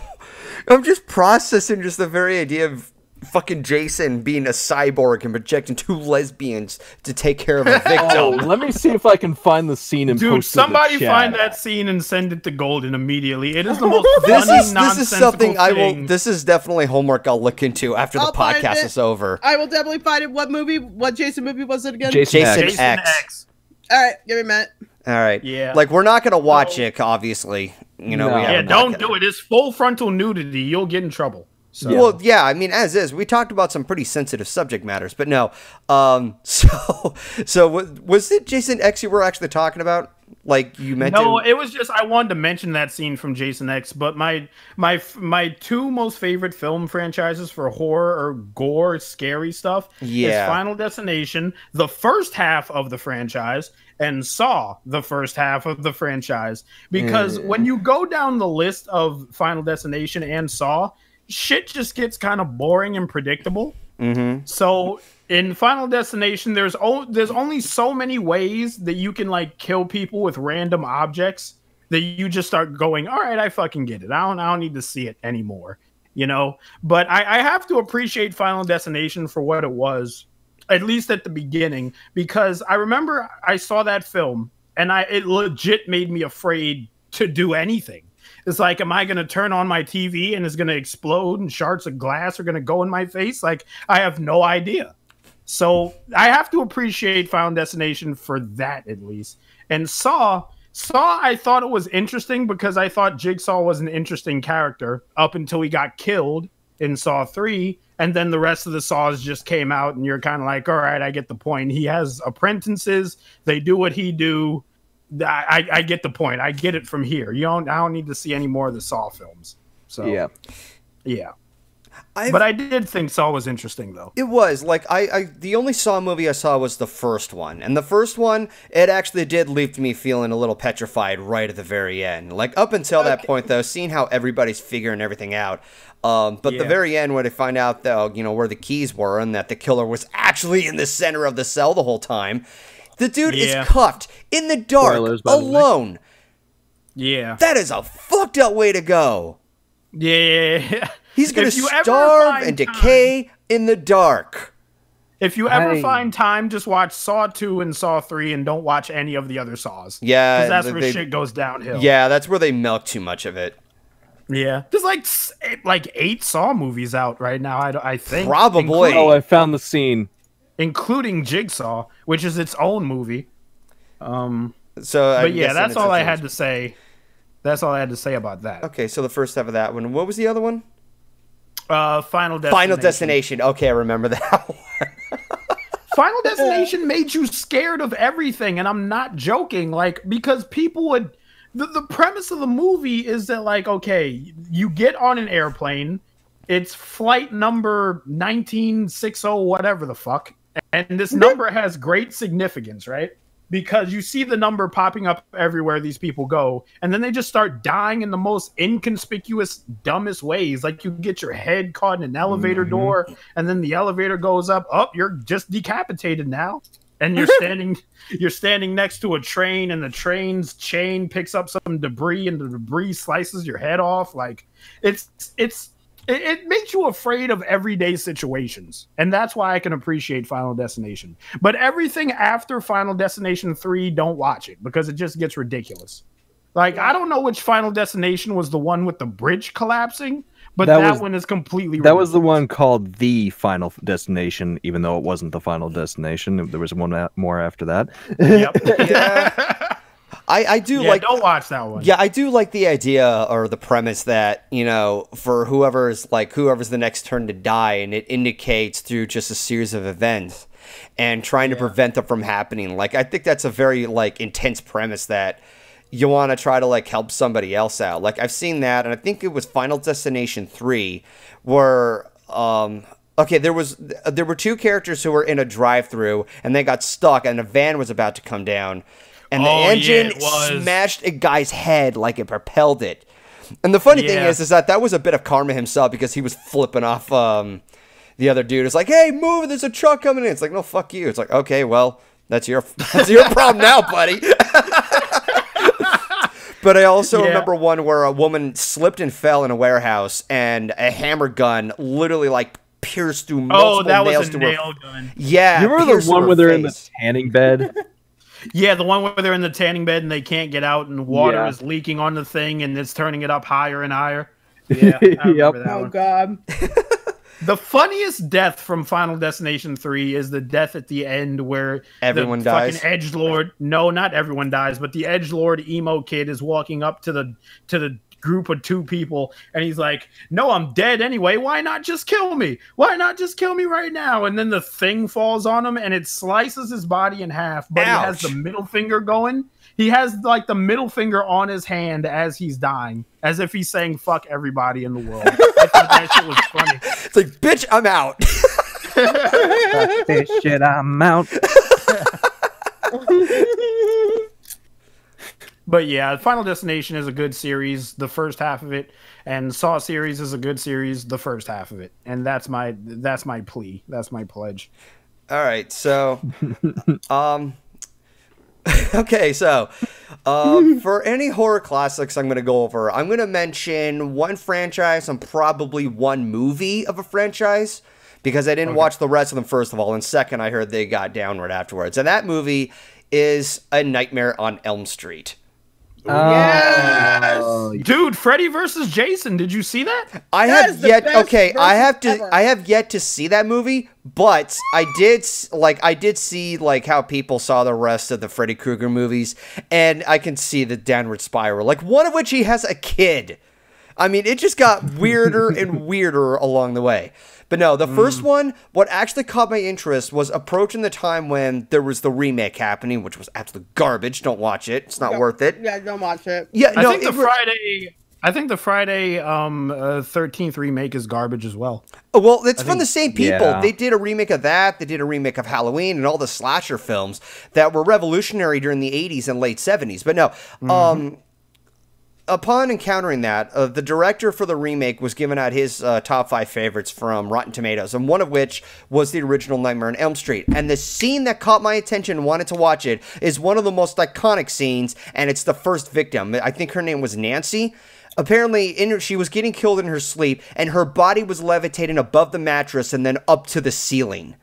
And no, that wasn't Nancy. That was her friend. Nancy's the main protagonist. Okay, Nancy's the main protagonist. It was one of her friends. I forgot what her name was, but the way I did too. But she was violently. No, she was like struggling, and her body was like swinging back and forth. Half the time, I'm like, "Holy shit, that's freaky!" And second, how did the filmmakers do that? They actually had to like spin that room. Like if you look at the making of that scene, they physically made the set so that they spun the room that she was in. Like that's all practical effects. There's like that was an amazing setup. I didn't even realize that the room was spinning. Holy shit. Yeah, it was made to look like it was all like special practical effects. The other ones they probably have to use like a pull string for like close-up effects. Like there's one scene where she swings and knocks into Johnny Depp and knocks over the phone when trying to call for help. And then and then seeing her get dragged to the ceiling, like that was probably like filmed upside down. But then again, Johnny Depp was still there, so it's like, how the fuck did they do that? So, like, those moments were, like, in and of itself, it's fucking intense that she gets dragged up to the ceiling and she falls. But when I first saw that clip, I was like, okay, I gotta see the movie itself. This is fucking crazy. And it was worth it because I had such a big impression with what kind of moments were there and what intense moments were such, you know, were worth the watch.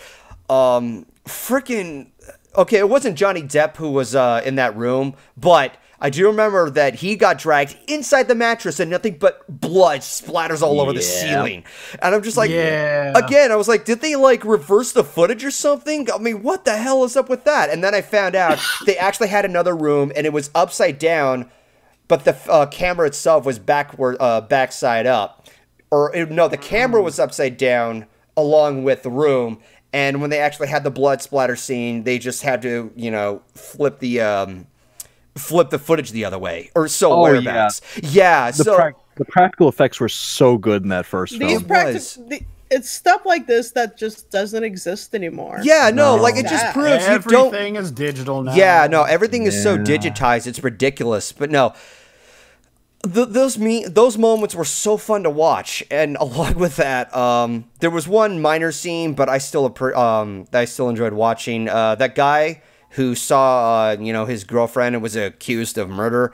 He was in the prison and he was in his sleep and he was trying to call for help, but because he was asleep, he can't call for help. So he's being drugged up by his neck and then he got hung. Yeah. But yeah, no, those moments left me such an impression. And I also just like the idea of, you know, this guy who comes to kill you in your sleep, because it's a very scary feeling that you never know if you're going to die in your sleep. You know, you don't want to end up like what happened to George Michael. I mean, good Lord. Well, I mean, considering that, I mean, consider this.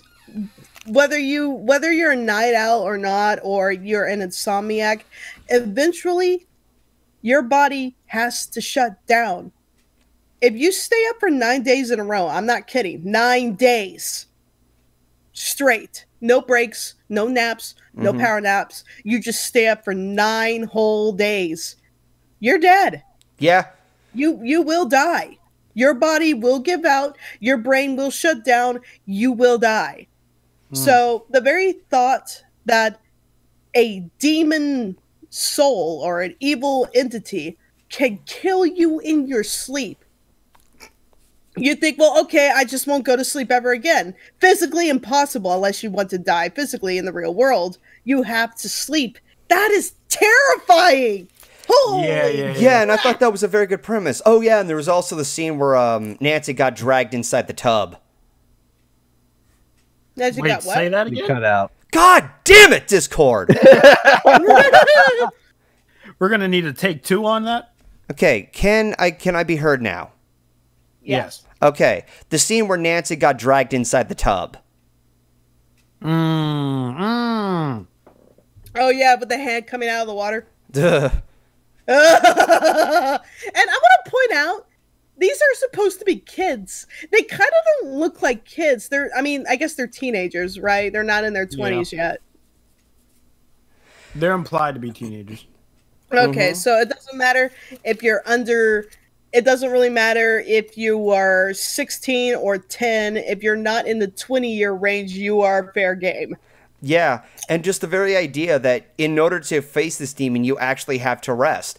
And it's just like, you're on so much borrowed time at that point if you're going to be the next victim. And seeing how Nancy had to plan all of this out, it impresses me that she actually has to plan all that out. Like, this was probably the movie that influenced Home Alone. Let's be real here. She plans the hammer, she plans other traps for Freddy. You know, discovering that, hey, Freddy can be brought in real life. And I actually like that she was, like, thinking with her wits and everything. So, yeah, I really loved the premise of what they were going for on that one. And the twist ending, it's a horror movie. Horror movies are going to have twist endings. So I was not surprised about that. But yeah, I did see the remake and it relied way too much on the jump scares and some of the CGI that was used in replacement. That's kind of a problem with a lot of modern-day horror. Let's be honest. Well, okay, not all horror films. Modern day horror is not that good now. Yeah, no, okay, no. I will name at least one. It's called Get Out. Get Out, I heard, was phenomenal. It was good. I saw it in theaters. And the same creator, Jordan Peele, made a movie called Us. Chrissy actually loved that more than Get Out. I have yet to see Us, but Get Out, it's a movie that will actually freak you out. It goes places. So, putting aside from A Nightmare on Elm Street, a film franchise, or at least the original, I didn't too mind with the remake, but I am a big fan of the Evil Dead trilogy. Ooh. Yeah, because I love those films too. Yeah, okay, so personal history, I didn't watch Evil Dead until I was 25. And that's because it's because I barely knew anything about it. I just heard, okay, so it has its own following. It looks a little bit more silly compared to the other ones, but I didn't have access to any media until eventually I had Netflix and there was the Evil Dead movies, and I thought, oh yeah, that's right. It was close to Halloween. It's like, I might as well give it a watch. I actually love all three of them for their own reasons. They're so good in so many different ways. Yeah, obviously my favorite is easily Evil Dead 2. That was one of the funnest movies I have ever watched. Yeah. It was so wild and crazy with what happens to whatever victims on top of what happens to fucking Ash. Like, you have a scene where it kind of recaps what happened in the first movie using one character that he was in a relationship with, and they take it to a different route. You have a hand obsessed who's literally smacking his own head with a series of plates. It's getting punched, it's being tossed over, and you have to saw it off. You can't get any more batshit crazy than that. And not to mention, don't forget the scene with the screaming animals on the wall. Yes, the laughing ones. I mean, like he was just going after his hand, and they're all just laughing along with, and he's just like, "What the fuck am I watching? I don't know what." And then he starts going insane laughing.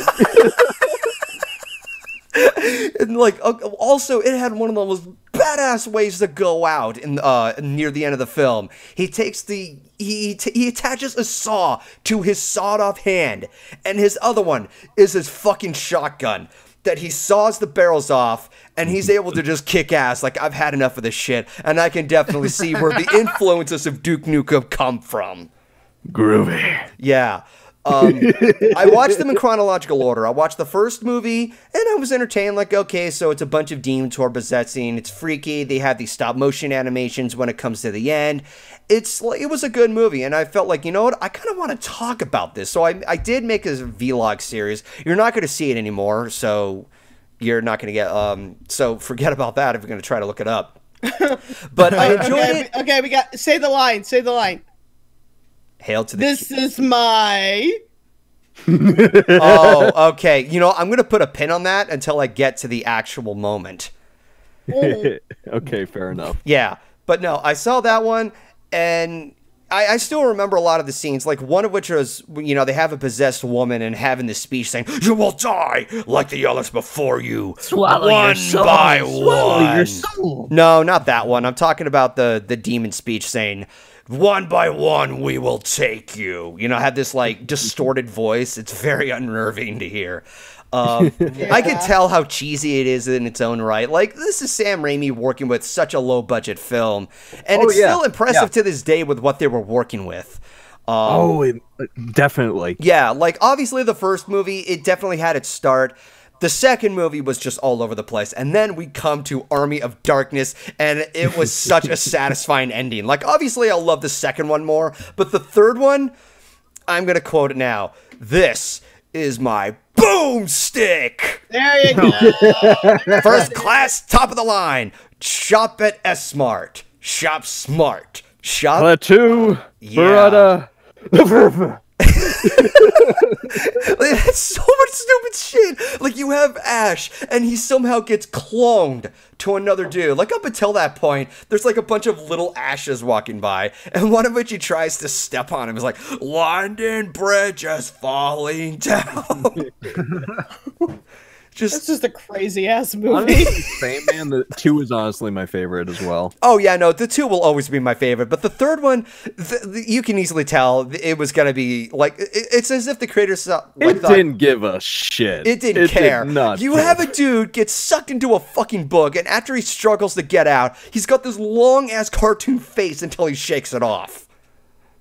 I mean, while he's being sucked in, his hand and his arms are being stretched. It's like, yeah, nope, this movie just doesn't care. I also love the practical effects. Like, they have the puppeteered skeletons when they're playing the flutes. And near the end of the movie, they're all, like, retreating. They're like, retreat, let's get the hell out of here. But yeah, no, I absolutely love the Evil Dead movies, like the originals. The remake, it was okay. They definitely took that whole serious route. The thing that was really irritating me was how poorly convenienced it was to start the film. Like, you have a dude who finds his book saying, do not read this book, but he does it anyway. Because, morbid curiosity has to be such a plot convenience. I mean, if you saw a book and it said, dude, do not read, wouldn't you want to look at it? No, why would it be there for you to read it then? Because, okay, when you think about a later scene, it was trying to burn the book and it wouldn't work. Like, maybe somebody else tried to get rid of the Necronomicon, which is probably why it was wrapped up in a garbage bag, probably buried somewhere. I mean, it's just like, it's trying to pass the message. Don't read this fucking book or you're going to be in a world of shit. And now you see why. You should have wrote that on the book instead of don't read the book. On the book, yeah. You'll listen to me then. Not read it on the damn book. So, no, I'm going to quote this. I was told not to read the Necronomicon, but I didn't listen.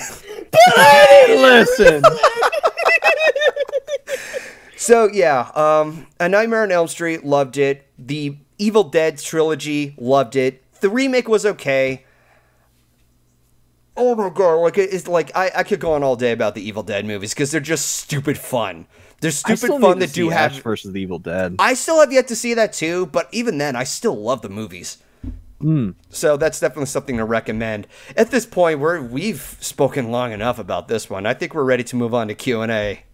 Yeah. Huzzah. How long have we been going now? Like, almost 2.5 hours. Oh, shit. Ooh, I was going to say Academy 3 record. hours. Oh, yeah. No, this is probably the longest entry so far. You know, like, Bliss had a lot to say about Ghostbusters and Jaws. Holy crap. But also we had a lot to say about the series finale, so yeah. Yeah. It's been a good podcast. It has been. So yeah, let's go to Q&A. Guys, go ahead and give out your questions. We'll try to answer as best as we can. We just have to give ourselves a bit because there's always a delay and you have to wait for people to type it in and stuff like that. Have the rest of you guys enjoyed the podcast so far? I have. You're asking us or the... Are you asking us or them? You know what? I'm going to go ahead and say both because we've been all over the place. Oh, yeah. It's been fun. It's just lots to talk about in general. Oh, yeah, absolutely. You know, that's the thing that's fun about podcasts. You know, you have things to talk about and you just want to share it and talk about, you know, something that's recent, you know, just for, you know, a good time to kill, you know, if somebody wants to listen to it. Okay, so first question. Golden, ever thought of reviewing a Goofy movie? What do you say there, motherfucker? Yep. God damn it, Ryley. I killed them. Murder. We can do it again. But if people want me to review a Goofy movie at some point, maybe. Like, I haven't reviewed a movie in almost a year. Like, aside from, you know, The Lion King and the rest of the marathon that I have to work with. By the way, the sequel review, it's finished and it's up on YouTube, but it's dealt with a copyright claim that blocked worldwide, and I've already disputed it. It's going to take a few days, so just give it some time. It'll be up. I meant to get it finished for the 27th, because that day would mark 21 years since the sequel came out. But yeah, I admit I'm worried about my video getting copyright because, you know, I'm not going to say it. Yeah. All right. Well, all I could say is that if it's under fair use, just disputed it. I mean, I disputed it against Disney, and Disney was just like, all right, you know, claim, claim removed. All right, cool. Like, I will give respect to Disney for that instead of, you know, the other shit that I don't want to go off a tangent about. Let's see. I'm looking for other questions out there. Let's see. Thoughts about Sonic Drive-In selling fried Oreos? Why fried Oreos? Yeah, the fast food franchise. Yeah. Sonic is apparently selling fried Oreos now with some sort of combo meal. I mean, I've heard worse. I mean, Christy and I have tried things at Burger King and the bizarre products they've made. So you can like. Go ahead. I'm just gonna say I'm probably gonna get attacked by the Sonic community, but I don't give a shit about Sonic. I don't like it. Look, gasp! You don't like Sonic? Blasphemer! Okay, so next one. Have you played Rainbow Six Siege? I don't even know what that is. I know what it is. Don't play it. You're going to be very upset. Okay. What was the game? Rainbow Six Siege. Oh, yeah, that whole thing. Okay, I did play Rainbow Six Vegas, but I haven't played Rainbow Six Siege. Ask all. Luna Eclipse or Scaremaster? Oh, that's a tough one. A tough one for me. Oh, man. Which one was Scaremaster again? What happens in that whole Scaremaster? That was the one where Fluttershy scares the main 6. Or the main 5, I should say. Yeah, the rest of them, and giving, Nightmare Night a chance. And Luna Eclipse was the first episode where Luna makes the appearance. What was that, Bliss? I like Luna Eclipsed. Okay. I think I'm gonna go with Luna Eclipsed as well. Yeah. Ryley? Personally, I like Scaremaster, honestly. Okay, that's fair. Because Scaremaster does have a very important message that, you give something a try, and while you understand the appeal, sometimes it isn't your cup of tea. And I think that's one of the most realistic type of messages that some people will have, that should learn about. And when it comes to other media, there's always, give something a chance and you might like it, and in the end, they actually, like it. But no, in this situation, they actually, go to the extra mile saying, I get the appeal, but this just isn't for me. That is a beautiful message that people should learn about. So you have a great message there, whereas Luna Eclipse is a lot more comedically driven. And I just love, the shouting voices and the many memes that it spawns. So yeah, the Canterlot voice and all that. Yeah, that shit's still funny. Ha, huzzah! How many points do I receive? The fun has been doubled. It's still like I still think that episode still holds up. And also, I did not take issue with Pinky in that episode. No, I didn't either. She was just playing the role, and she explained her role. Yeah, it's like, oh yeah, I get that's the idea, but it still rubbed me the wrong way. Well, maybe that's the idea because it's what happened. It's it's part of embracing a holiday. It's a bit of a challenge that Luna had to face, and beneficially, she is the one who helped give out the hint to Luna and Twilight. So yeah, for my pick, fuck. If I say Luna Eclipse, people are going to say it's because I like Luna a lot. But I love Scaremaster because I love the message it was going for. Like, I'm not as big of Halloween as I was before, but I still have a respect for it. I mean, what did you think we were talking about in this podcast? So I'm really at a 50-50. Join the dark side. The dark side of the moon. Anyway, Ellie's saying something in the chat, guys. What is Ellie saying? Sonic, gotta go fast away from this place. No. The next one she says. Right, y'all don't face horror movies on me, right? Oh my god. Glares about alien movies. What? Did you force Ellie to watch the Alien movies? She's not seen any of the Alien films. Oh yeah, that's right. She never seen any of the Alien movies. She hasn't watched T2. That killed me. No, I remember. That sent me to my grave. I mean, I lost my shit when I found out that she never saw T2. She's like, I meant the first one. Watch T2. Come on, fucking Robert Patrick is the goddamn T-1000 that... I'm not going to give any spoiling material, but that's a movie that's one of those movies... We'll talk shit! Yeah, no, that's one of those movies you have to see before you die. Yeah, I agree. See it before you die! Honestly, after 2, you can just stop watching the series. T2? You want to hear why my mom likes watching T2? Why? What? What was the actor at the T-1000 again? Robert Patrick. Yeah, Robert Patrick. Oh, she likes to watch him run from behind, if you get my drift. Oh my god. Oh.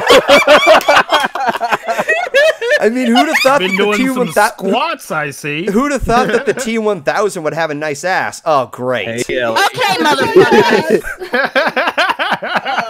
We apologize Oh, for we apologize for somebody interfering in the podcast. How are you doing, Ellie?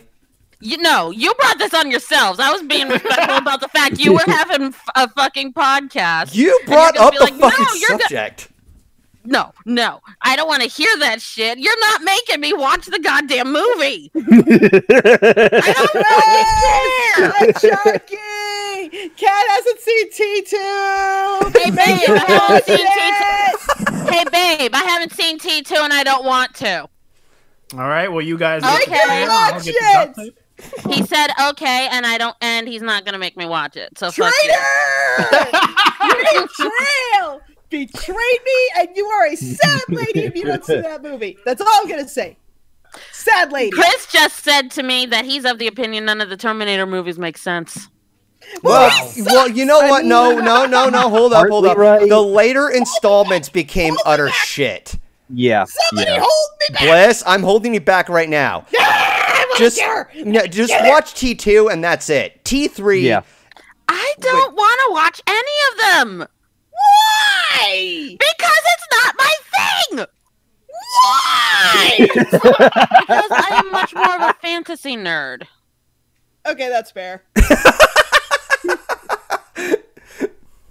What kind of makes me fantasy die horror inside, but films that's are fair. there? Remember, ladies and gentlemen, one of Fox's favorite episodes talks about how you try something, it's not your thing, and people don't force it down your throat. Well, you didn't try T2 yet. I tried T1. I watched the first Terminator, and it wasn't my thing. If she didn't like I the first told one, y'all that. Okay. In all seriousness, if she did watch the first one, because I forgot you said that, my bad. If she said she watched it and she's not really into the sci-fi genre, then that's fair. It makes me die a little inside, but it's okay. Jeez, I just glossed over a shit ton of other questions. I'm trying to figure out which ones are which. I'll bounce back out. I just needed to say this because y'all are motherfuckers. I love you, Ellie. We love you, Ellie. Love you, Ellie. These are lies, and I feel betrayed. Goodbye. Good night, Ellie. Give her a round of applause for randomly appearing into our podcast. Golf clap. All right, so shit. I gotta find a question here. What's your favorite horror book? I have not read any of the horror books of any sort. Book. I'm not a big book person. I mean, does Alien vs. Predator count? Oh, what about the scary? What about the Scary Stories 3 book? Does that count? Scary I Stories think I had 3? that book as a child. It's a middle school, high school book that basically is a collection of scary stories in one book. Oh, I think I had that. I'll go with that. Yeah. I know it's kind of cheating, but Wait, Really? did the cover of the book had like this huge head with a pipe Yes. coming? All right. Yes. Yeah, we had the same book. yeah, that's the one. Yeah. All right, So I'll so go with that. I'm trying to see if I can look for any other questions. By the way, Wheel of Steel, I'm not clicking on that link because that means I would. What is it? It's safe. It's safe. What Well, is it's your not. reaction No. to this image? No. It's not. It's not that it's safe. It's that I would have to present it on the screen. Yeah. Oh. It's Yeah. MLP related. Well, yeah, no, guys, yeah, don't ask me about reactions to certain pictures that are in that chat over there, because people who watch it on YouTube are not going to be able to understand it, and I'm not going to go to the trouble of presenting it on the screen. Yeah, ask us a question that doesn't involve us looking at things. Yeah. Let's see. Ask all. Have you seen or heard of Gendy Tarkawas? What? How the fuck do you say Tartakovsky. that? I haven't even heard of Gendy that fucking Tartakovsky. language that you just tried to emulate. Hold on, Riley knew what it was. Gendy Tartakovsky. He's the guy who created Samurai Jack, Dexter's Laboratory, the Hotel Oh, Transylvania okay. series. And Love his recently work. Primal. I'm pretty sure that all the Samurai Jack fans are going to get pissed at me for mispronouncing his name. Don't kick yourself because I could have pronounced it if my life depended on it. But I do love his work, Jack. Oh, yeah. Samurai Jack. Oh, and yeah. Primal. Holy crap! With Primal, wow. That first episode. I know. Yeah. Oh, So I still haven't seen the last season of Samurai Jack, but I need to. You should. I have to You watch should. most of the series. Like, I know the premise of it, I just haven't watched too much of it. Retro Gamer Kevin, what favorite video game from your childhood would you stream one day? To answer that question, I already did. It was called Super Metroid. And the other one was Mega Man X. And the first game that I streamed was Super Mario World, and that was more of a legit game in my childhood. I loved watching my brother play Mega Man X. Super Metroid became my favorite game of all time. Mega Man. Fighting robot. Super Fighting Mega Robot. Man. Mega Man. Mega Man. So My yeah. favorite game from my childhood was Donkey Kong Country, and I streamed that a couple of times. So Oh, that game is so much fun. Like, I remember when Bliss and I, I was streaming the game and she watched me play that one stage where you had to flick the switch and keep it on, or keep it, yeah, it has to be green because it otherwise turns red. No, the stop and go. That was an intense. Yeah, no, that was an intense stage, and I managed to get through it in one sitting during that stream. That was a miracle. And it was so epic! Like, literally, in one of the highlight reels, when I actually had that scene in there, I used that, the Hall of the Mountain King, where the music got more intense. That's what it felt like. I was like, oh god, it's happening. We're gonna die, and then he didn't die. It was amazing. I am already streaming Super Star Wars. Oh, good luck with that, dude. Oh my god. May the force be with you. Oh, literally, like, the game series, they're fun to play. They can be beatable. Oh, it will kick your ass really hard. Those games are ridiculously difficult. All right, I'm spacing out, so apologies for my mind being crap today, but are you ever going to play Shovel Knight? I still have plans on streaming Shovel Knight. I think I'm having that as a milestone goal for a new Powerhouse computer. oh, hell yeah. Yeah, so next question. Have you played Call of Duty Zombies? No, I have not. I've not played any of the Call of Duty games. I probably don't have any interest in playing them. At some point, I may have to. I don't know. I see. I don't think you would like them. I've already heard, like, it's got a pretty big following. Oh, Bliss, you have a question. Are there any puzzle games Goldie hasn't played yet that makes you really, Wheel of Steel? I think I've played enough. Well, let me see. We haven't played Prance against each other yet. Prance? Somebody explain what Prance is to me. What the fuck? Whoa, Bliss, even I don't know what the fuck that is. Bliss, get a glass of water and chill. No. Okay, chat, explain to me what Prance is. No, no. Bliss I'm is not grabbing gonna you do both. it. I'm gonna grab both of you idiots by the ears. Gonna make you go to Dr. Whoop's channel, look up the game, type in Prance, and watch one of his videos. Be educated. Okay, link me the video and then I'll have it linked in the description box and I'll take a look at it after. Basket eating bulldog. I gotta do everything around here. Well, looks like we got the OCD Bliss back. Holy crap. Jesus Christ. How did you not know it? Because, okay, it'll probably ring a bell when I find out what it is. Shut up. Christ. Anyways, there is one game that I still have yet to, I could set that as a milestone. Oh, for the Virtual Boy, Tetris 3D. Okay. So angry right now. Jesus. I'm just beyond angry. All right, post it in the stream chat, you butthead. There you go. Oh, it's a card game, isn't it? Yes. Yeah. Okay, Bliss. That's why I don't know what it is. I don't play card games. That's literally got Silverquill, Dog, Eliyora, Firebrand, and Lady Bliss in the deck. Well, that's the YouTube expansion, but still. Wait, you don't like card games, so that means you don't like Uno and stuff like that? Well, I said I don't play that much card games. I don't play that much card games. There's very few board games that I played. There have been some that I remember playing, but had a bit of a bitter experience because of losing so much. And yeah, so you can call it salty there. But I do love playing Uno. Something about Uno is always fun to play, but I will never forget the time when you and I were stuck in that one round of Uno for 3 hours. Yeah. Wait, what? What? Oh yeah, no. They have Uno on Steam. Me, Wolfhead, Logic, and I think Lux was there. Yeah, it was all 4 of us. And we were playing a round that literally went on for hours. Yeah. Oh, damn. By the way, I think Logic just let you win at the end, and that's how we escaped from that peril. No, like by the way, Golden. Yeah. That link I gave you to learn the game Prance, that video is the same video that started the war between me and Silver Quill. Okay, then.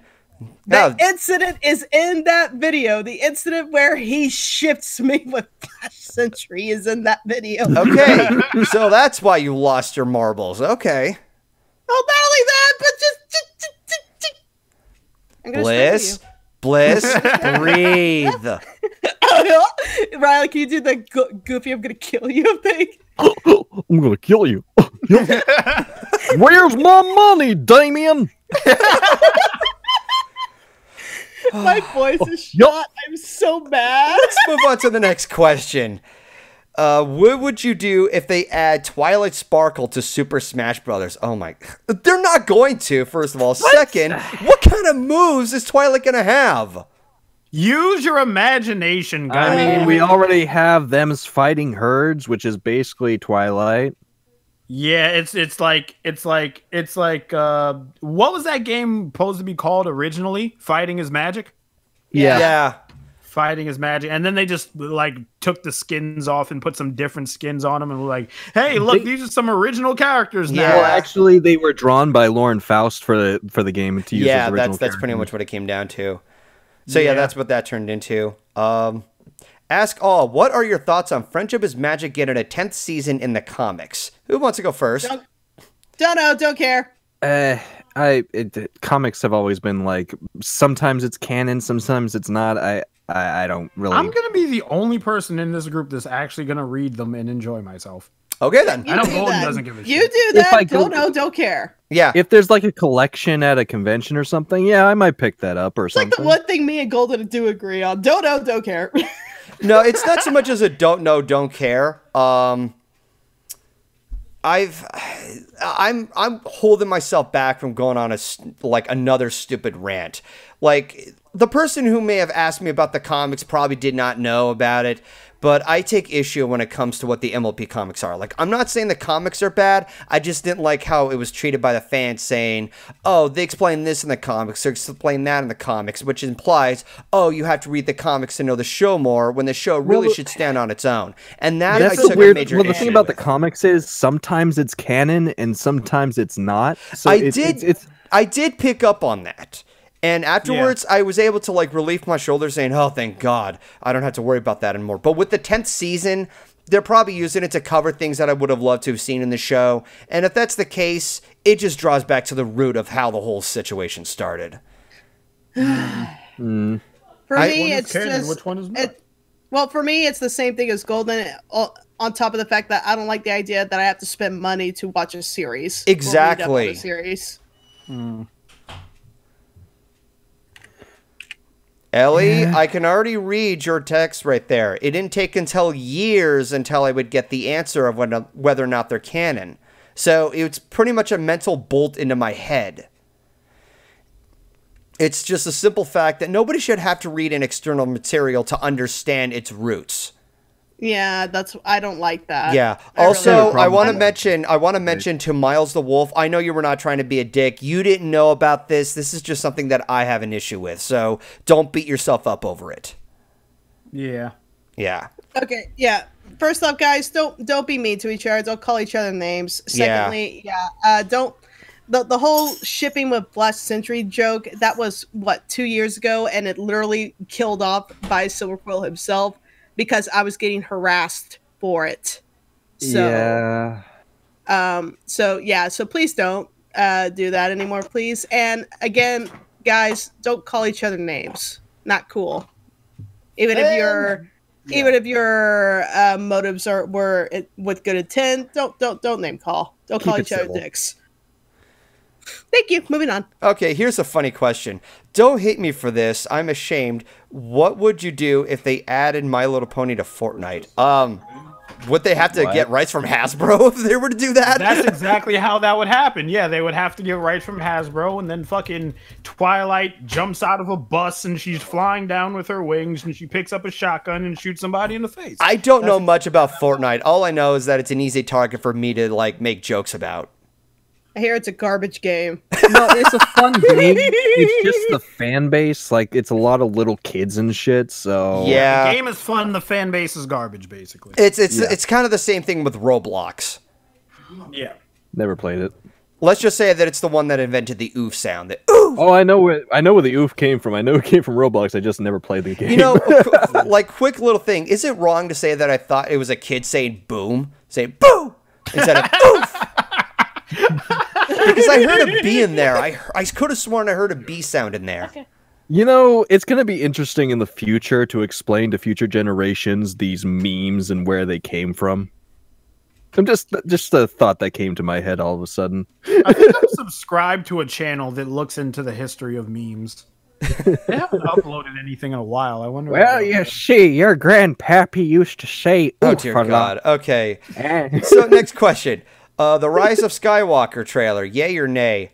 I'm all for it. I'm going to keep myself open-minded to watch the last of the Disney trilogy. Oh yeah, I want to see how it pans out. Honestly, Not getting my hopes up. That's all I'm like. Gonna say. I'm going to keep my expectations low because, like, I already know its bad reputation and, you know, the shitstorm that happened ever since Disney got Lucasfilms.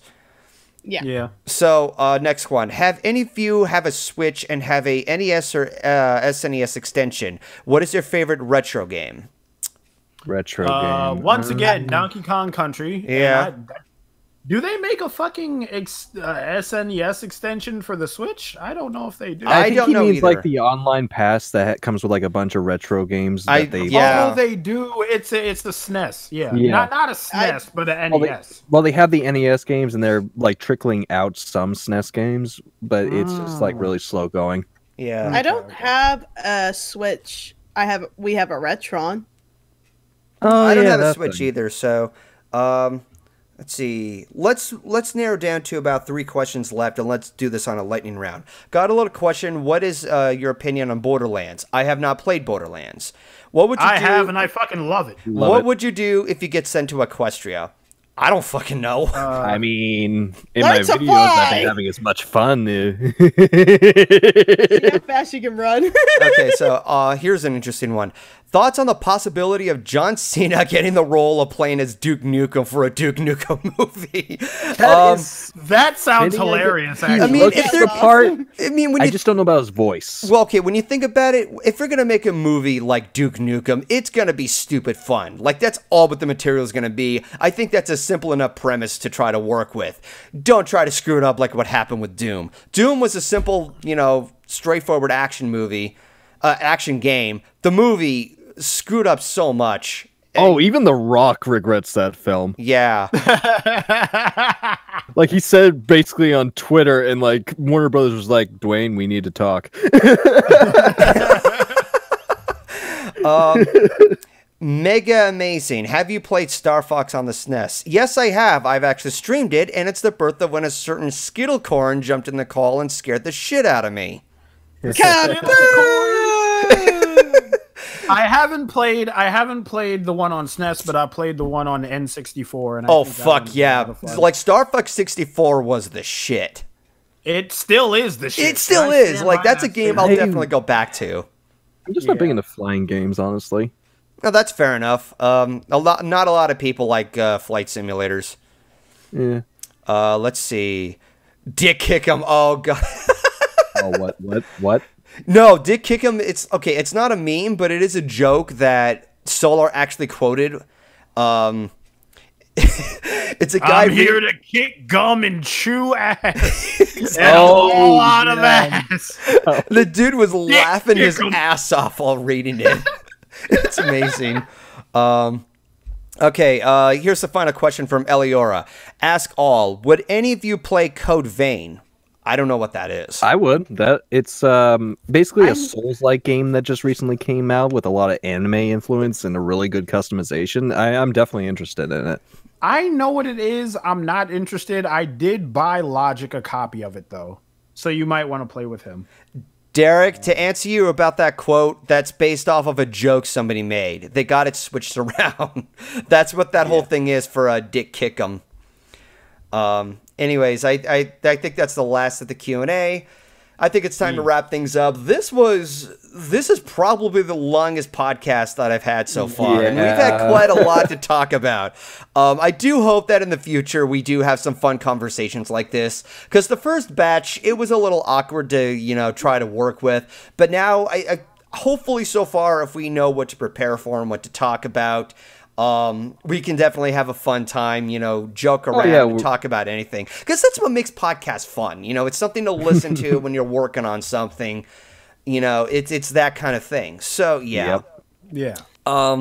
With that being said, I thank you guys for watching on Twitch. If you've seen it on YouTube, stay tuned for at some point as I link...